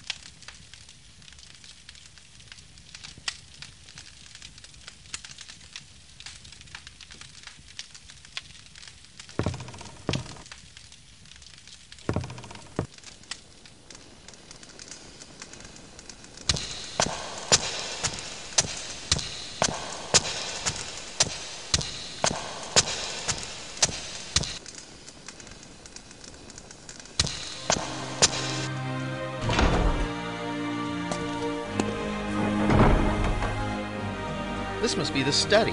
When the king stayed here, it would be his throne room. In his absence, it would be used for receiving visitors, and right now, I would guess, planning the defense of the castle.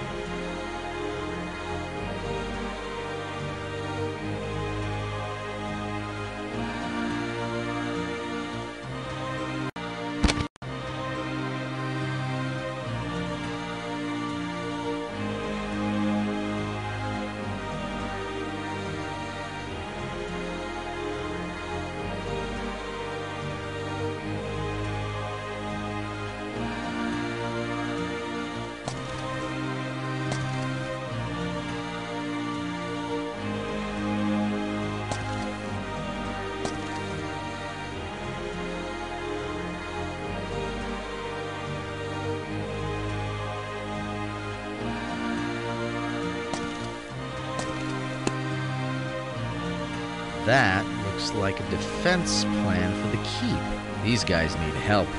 Badly.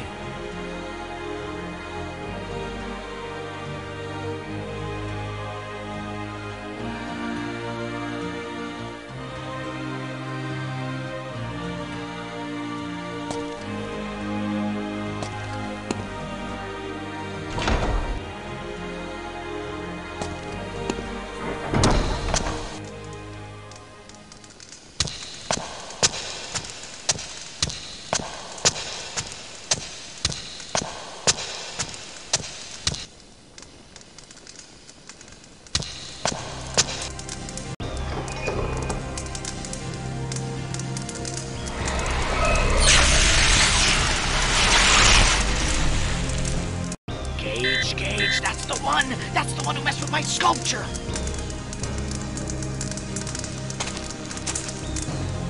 Looks like the supplies are pretty depleted.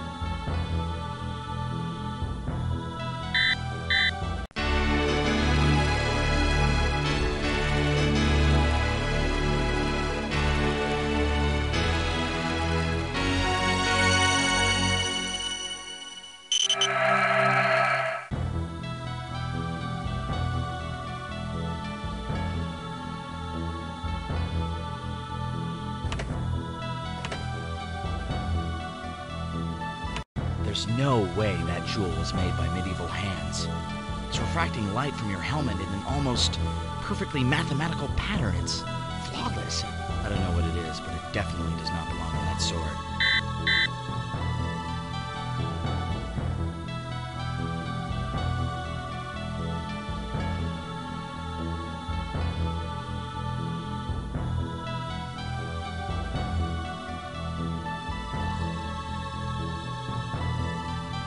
That's an enamel-on-leather portrait of Richard and John's grandfather, Geoffrey Plantagenet, made in 1158. Nice likeness, huh? One of the few pieces still around in my time. Too bad. If you chip away the enamel in gold leaf, you can still see the numbers. Since life was so difficult in the Middle Ages, what with constant wars, plagues, and whatnot, people just didn't have time for art. The knowledge of the masters of past generations wasn't passed on and was eventually forgotten. That's why everything from this period of history was pretty crude compared to the ages before and after it. And very little of it has survived because it was mostly in the form of tapestries and book illuminations, most of which have perished.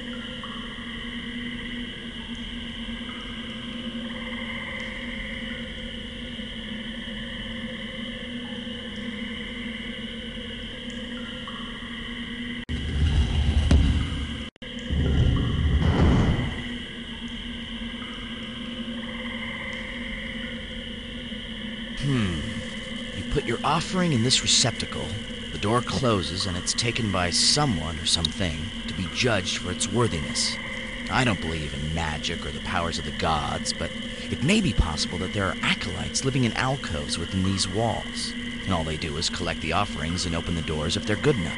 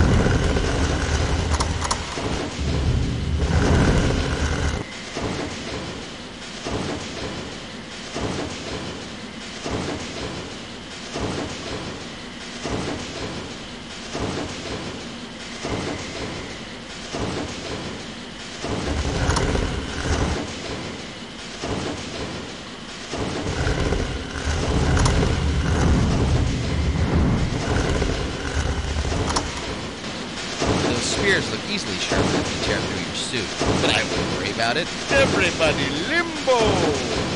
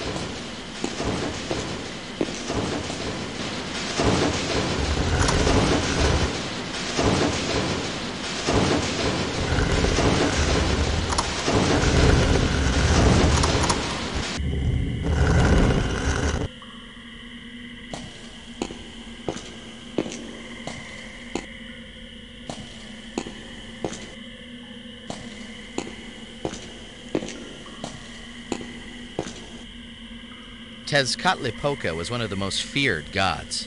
His name means smoking mirror. They called him that because in addition to being a fierce warrior, he was also known for his pranks and illusions. Kind of the Mayan Doug Henning.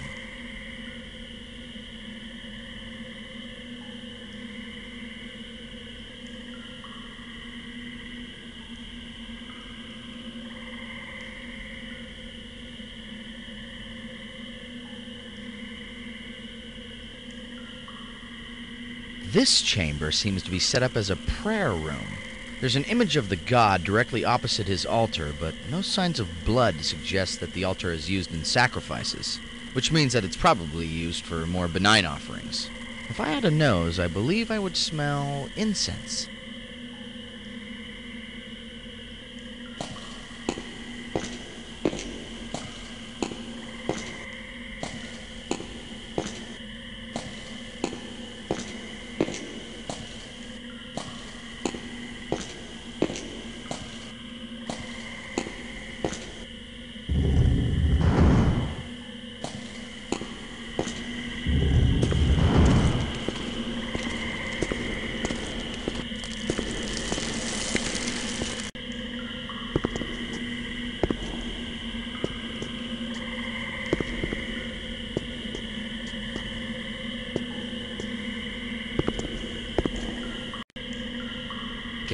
Relax. It's a door.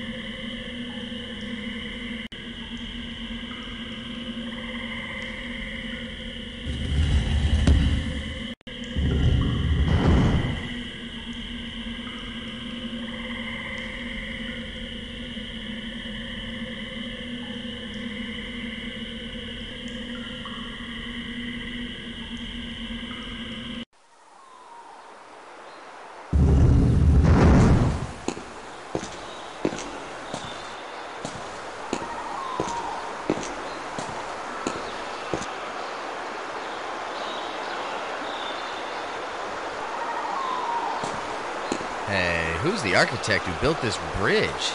This place is like the Winchester Mystery Pyramid.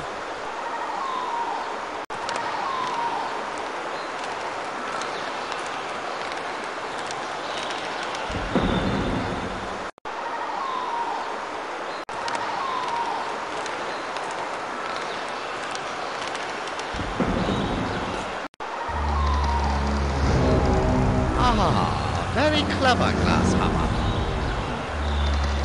This is a pretty elaborate contraption. The Maya were amazingly advanced, but I never would have imagined this level of mechanical engineering. From the sound of it, there's a water wheel down below that's driving this whole mechanism. That tells me that there must have been a particular season for these priesthood initiation trials. Part of the reason the rain god was so important to the Maya was that the Yucatan was susceptible to drought. If we'd arrived a few months later, there would have been little more than a trickle to drive these platforms.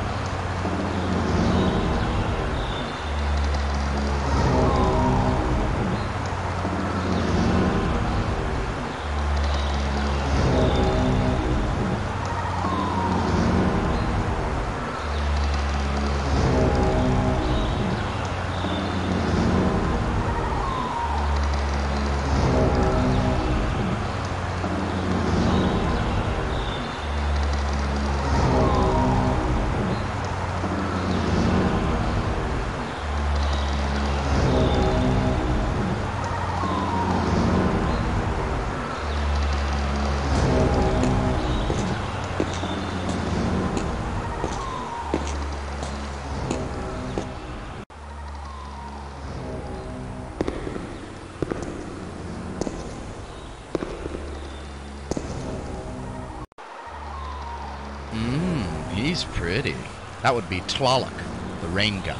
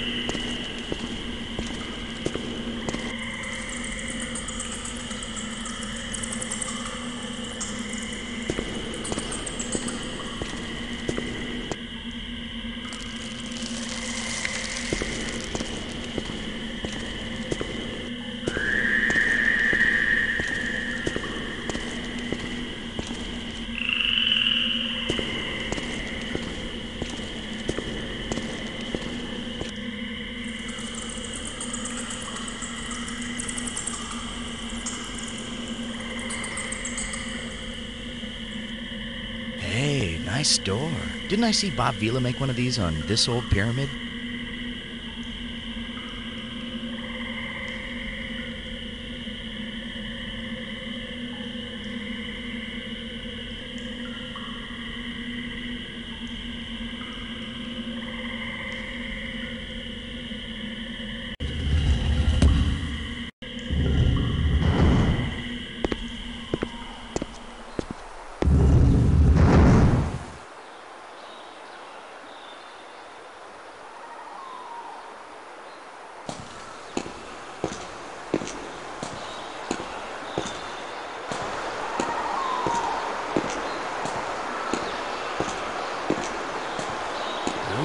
Rope bridge. Very dangerous. You go first. Isn't rope bridge an oxymoron?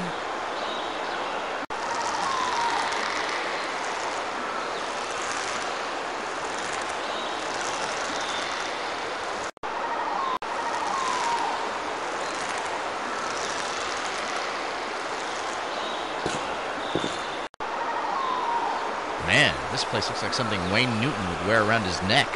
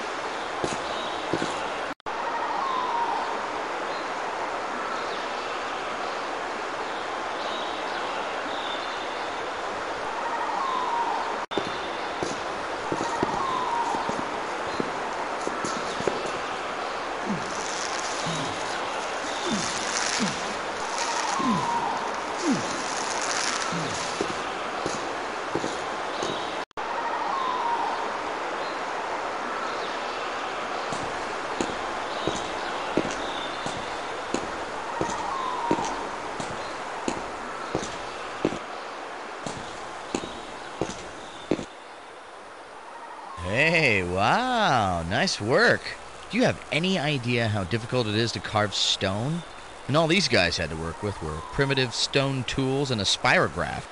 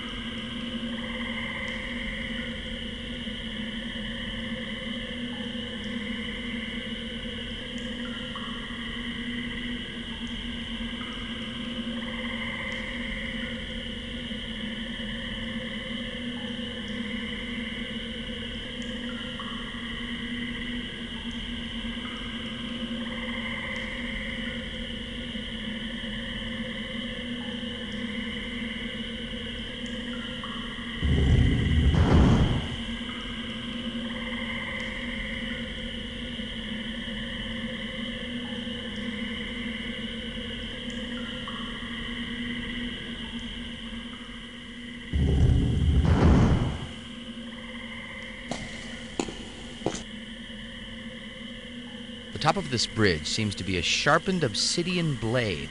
Talk about walking gingerly. If one leg slipped off, you'd be beside yourself. I said, beside yourself. Forget it.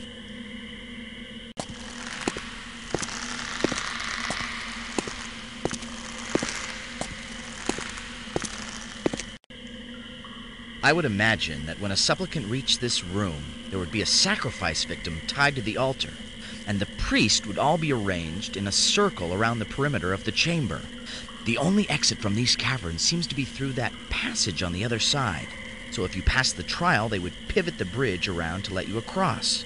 If not, well, I guess you're on your own, buddy. That explains some of the skeletons we found, trying to find their way out.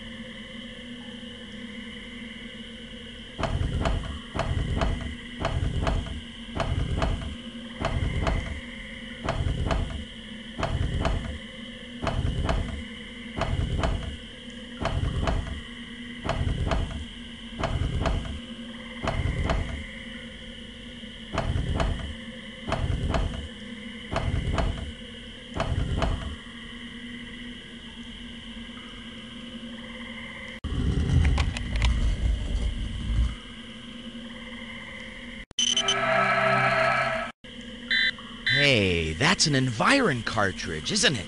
And it's loose. It hasn't been incorporated into the artifact like in the other time zones. You should take it. Maybe it'll provide us with some information. Oh, sorry. This one's on the house.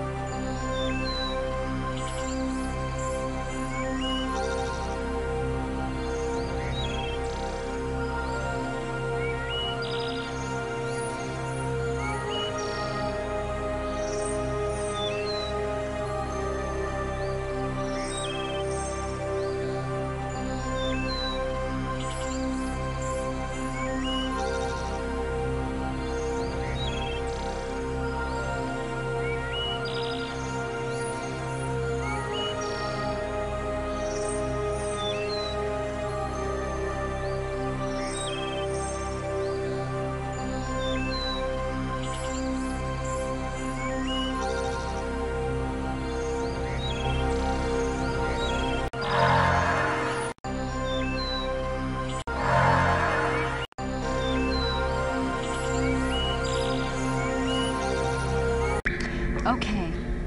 This cartridge is the final piece you'll need to build a time machine.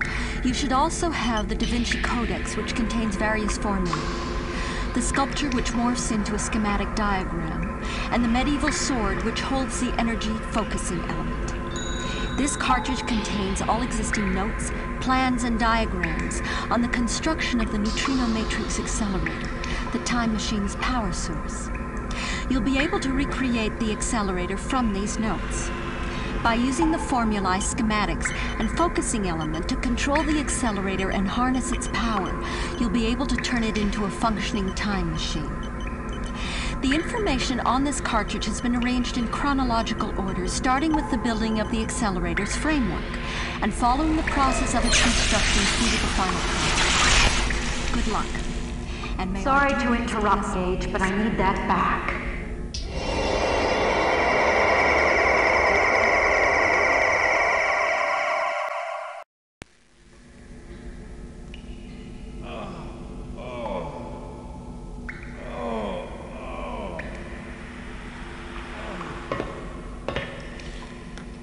Good, you're awake.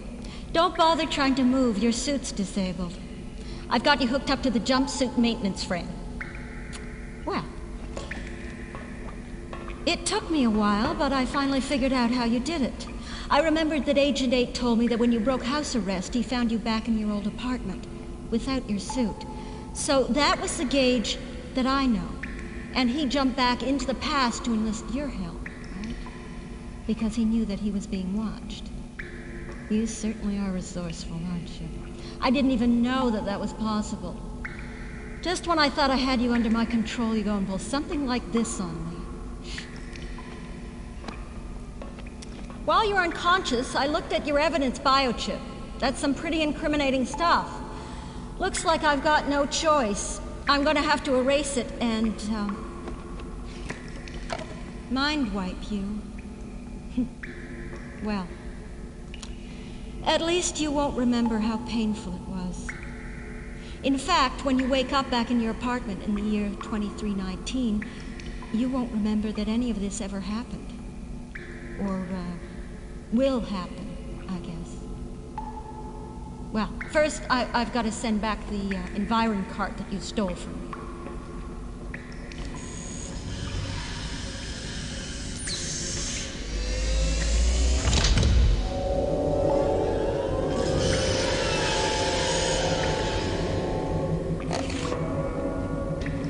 Well, despite your best efforts, humans are no longer the only beings capable of time travel. It's for the better, Gage, believe me. We just can't be trusted with such a powerful tool. Human nature would eventually drive us to use it for the wrong reasons. And if we're not the only ones with the technology, maybe we won't be as tempted to misuse it. My contact promised me that it would be given to every race of the symbiotree that wants it.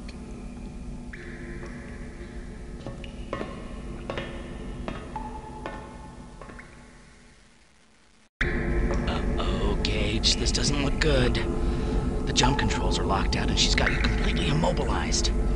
While you were taking a commercial break, she hooked us up to this thing. She's been downloading stuff from your biochips ever since.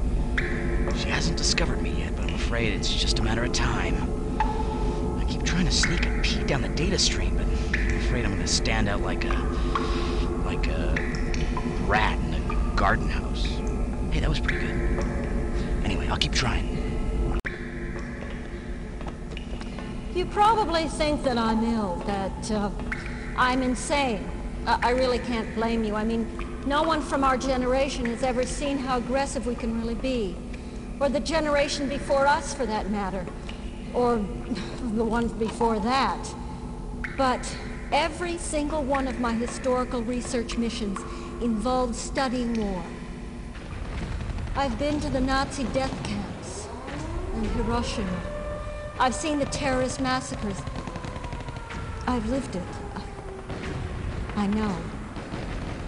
You can't possibly imagine the horror of seeing a bustling city of thousands vaporized by a nuclear firestorm, or a crowd of people shredded into bloody ribbons by a single shrapnel, as you watch, helpless. But that's what happens when we feel the need to bare our teeth. It's human nature. And it's not something that just a couple of 100 years can erase. Look around you. Do you know what this place is? It's a missile silo. Well, a few centuries ago, there were tens of thousands of these, and each one contained a nuclear missile powerful enough to obliterate an entire sector. That's enough to destroy the world 50 times over. Yet just 3 centuries later, even before the physical reminders are gone, we're claiming that we've matured into a peaceful race of beings. How can we be that naive? That's it. She just hooked up the pipeline I needed. Swim him up and see if I can stop her. You probably figured out that I was the one that rigged the security grid. I had to be able to get the things I needed from the Pegasus warehouse without being seen. But when you started asking around about the mistake in the grid, well, I mean the future you, that is, I had to change my plans. So, instead of just sending the information to my contact, I came up with the idea of hiding it in historical artifacts. Artifacts from your research dates that were also slated for sale at the Louvre art auction. That way, all I had to do was tell my contact which items to buy, and the transaction was nearly impossible to trace. And if anyone started digging around because of what they saw, well, they'd discover the ripples and come straight back to you. I even found some valuable trinkets to plant in your locker if that happened. Just that one simple move would give you a motive and the court a scapegoat. But, I didn't want to have to do it. I never thought for a second that someone might accidentally discover the ripples. I mean, how often do we do manual scans? Someone must have been bored out of their minds that day. I'm sorry, Gage. I really am. If I could be the one that was arrested, if I could take responsibility for my actions, I would in a second, believe me. I had no choice. I don't want to do this to you, but if I don't, it will all have been for nothing. If they find out how the technology was spread, they'll be able to keep it from ever happening. That's the problem with time travel. Nothing's ever safe. That's why I had to do it. I had to even the playing field, even a little. I'm sorry if I'm making you an unwilling martyr to my cause, but that's just the way it's got to be. Please understand. Why am I even bothering with this? You're not going to remember any of this anyway.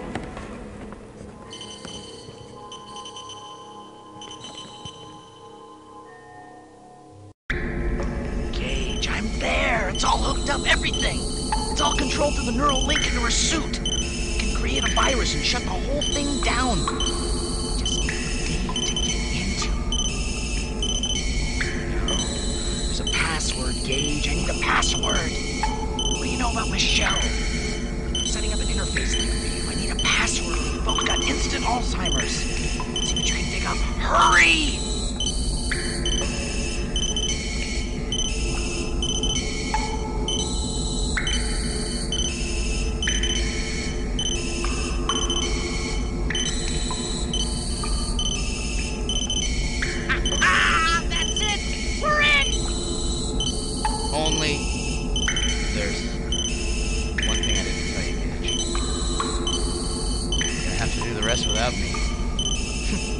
I'm the virus. Thanks for the adventure. I'll see you on the other side. What's going on?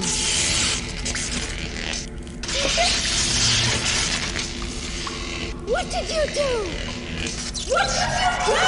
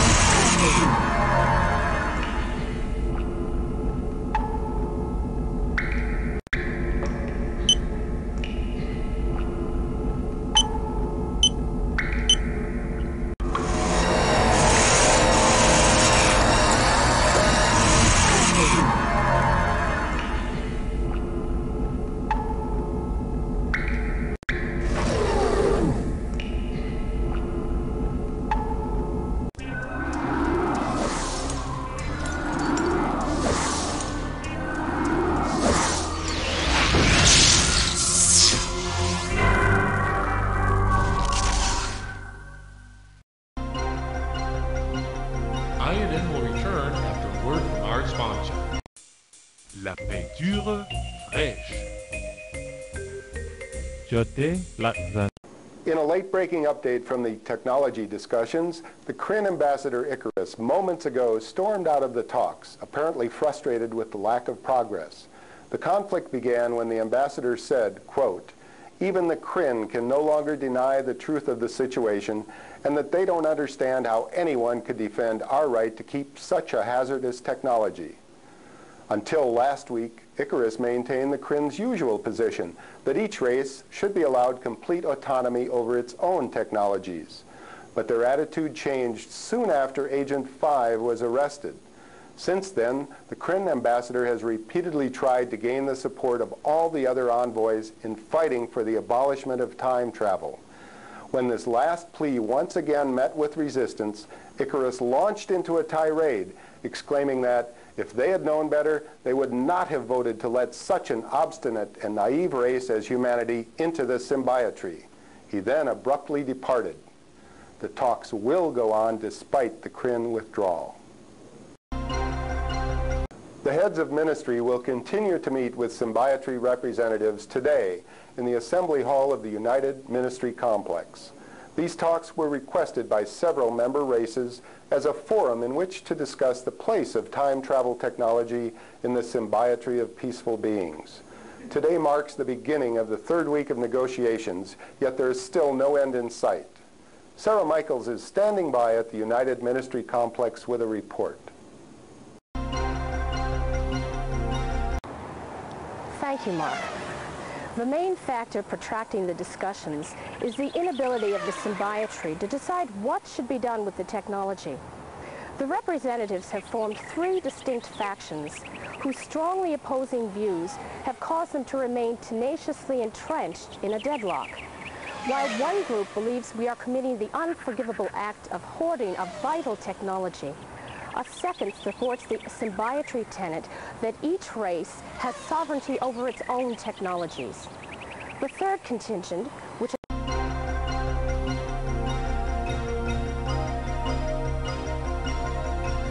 despite being recently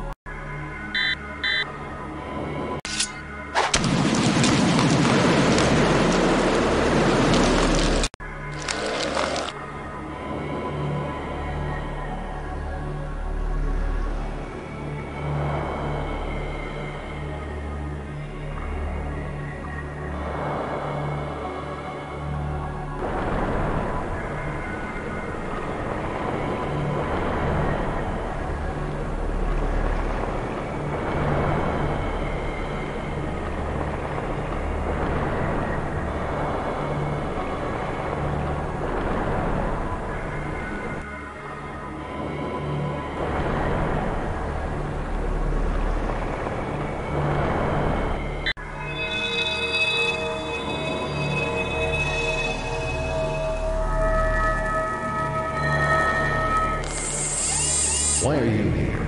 I believe we... No. 5. So, did you find what you came for? Somehow I suspect you have. We have also found what we have searched for. You cannot imagine what the secret you carry in that suit of yours mean to my race. A means to correct the handicap that has plagued us since our patrons lifted us from the waters so many centuries ago. A mixed blessing. To be taken from a universe over which you have achieved complete mastery and shown another much greater to be given the opportunity to build a bolder future. But with Lynn's lenses, my race is already there. For 15 generations, my race has been trying to catch up. You have brought us a tool with which to correct the evolutionary oversight, which left us swimming when we should have been collecting stars, with races who now call themselves our elders. We can learn much from that suit you're wearing. Transporting it off you will leave you without protection from our environment. It shames you, you will die.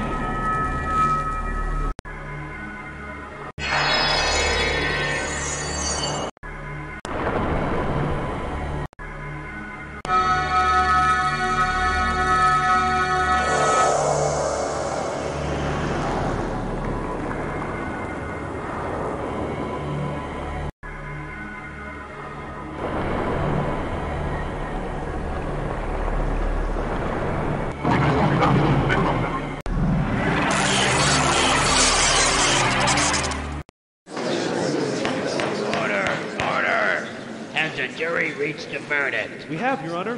We, the jury, find Gage Blackwood innocent on all accounts.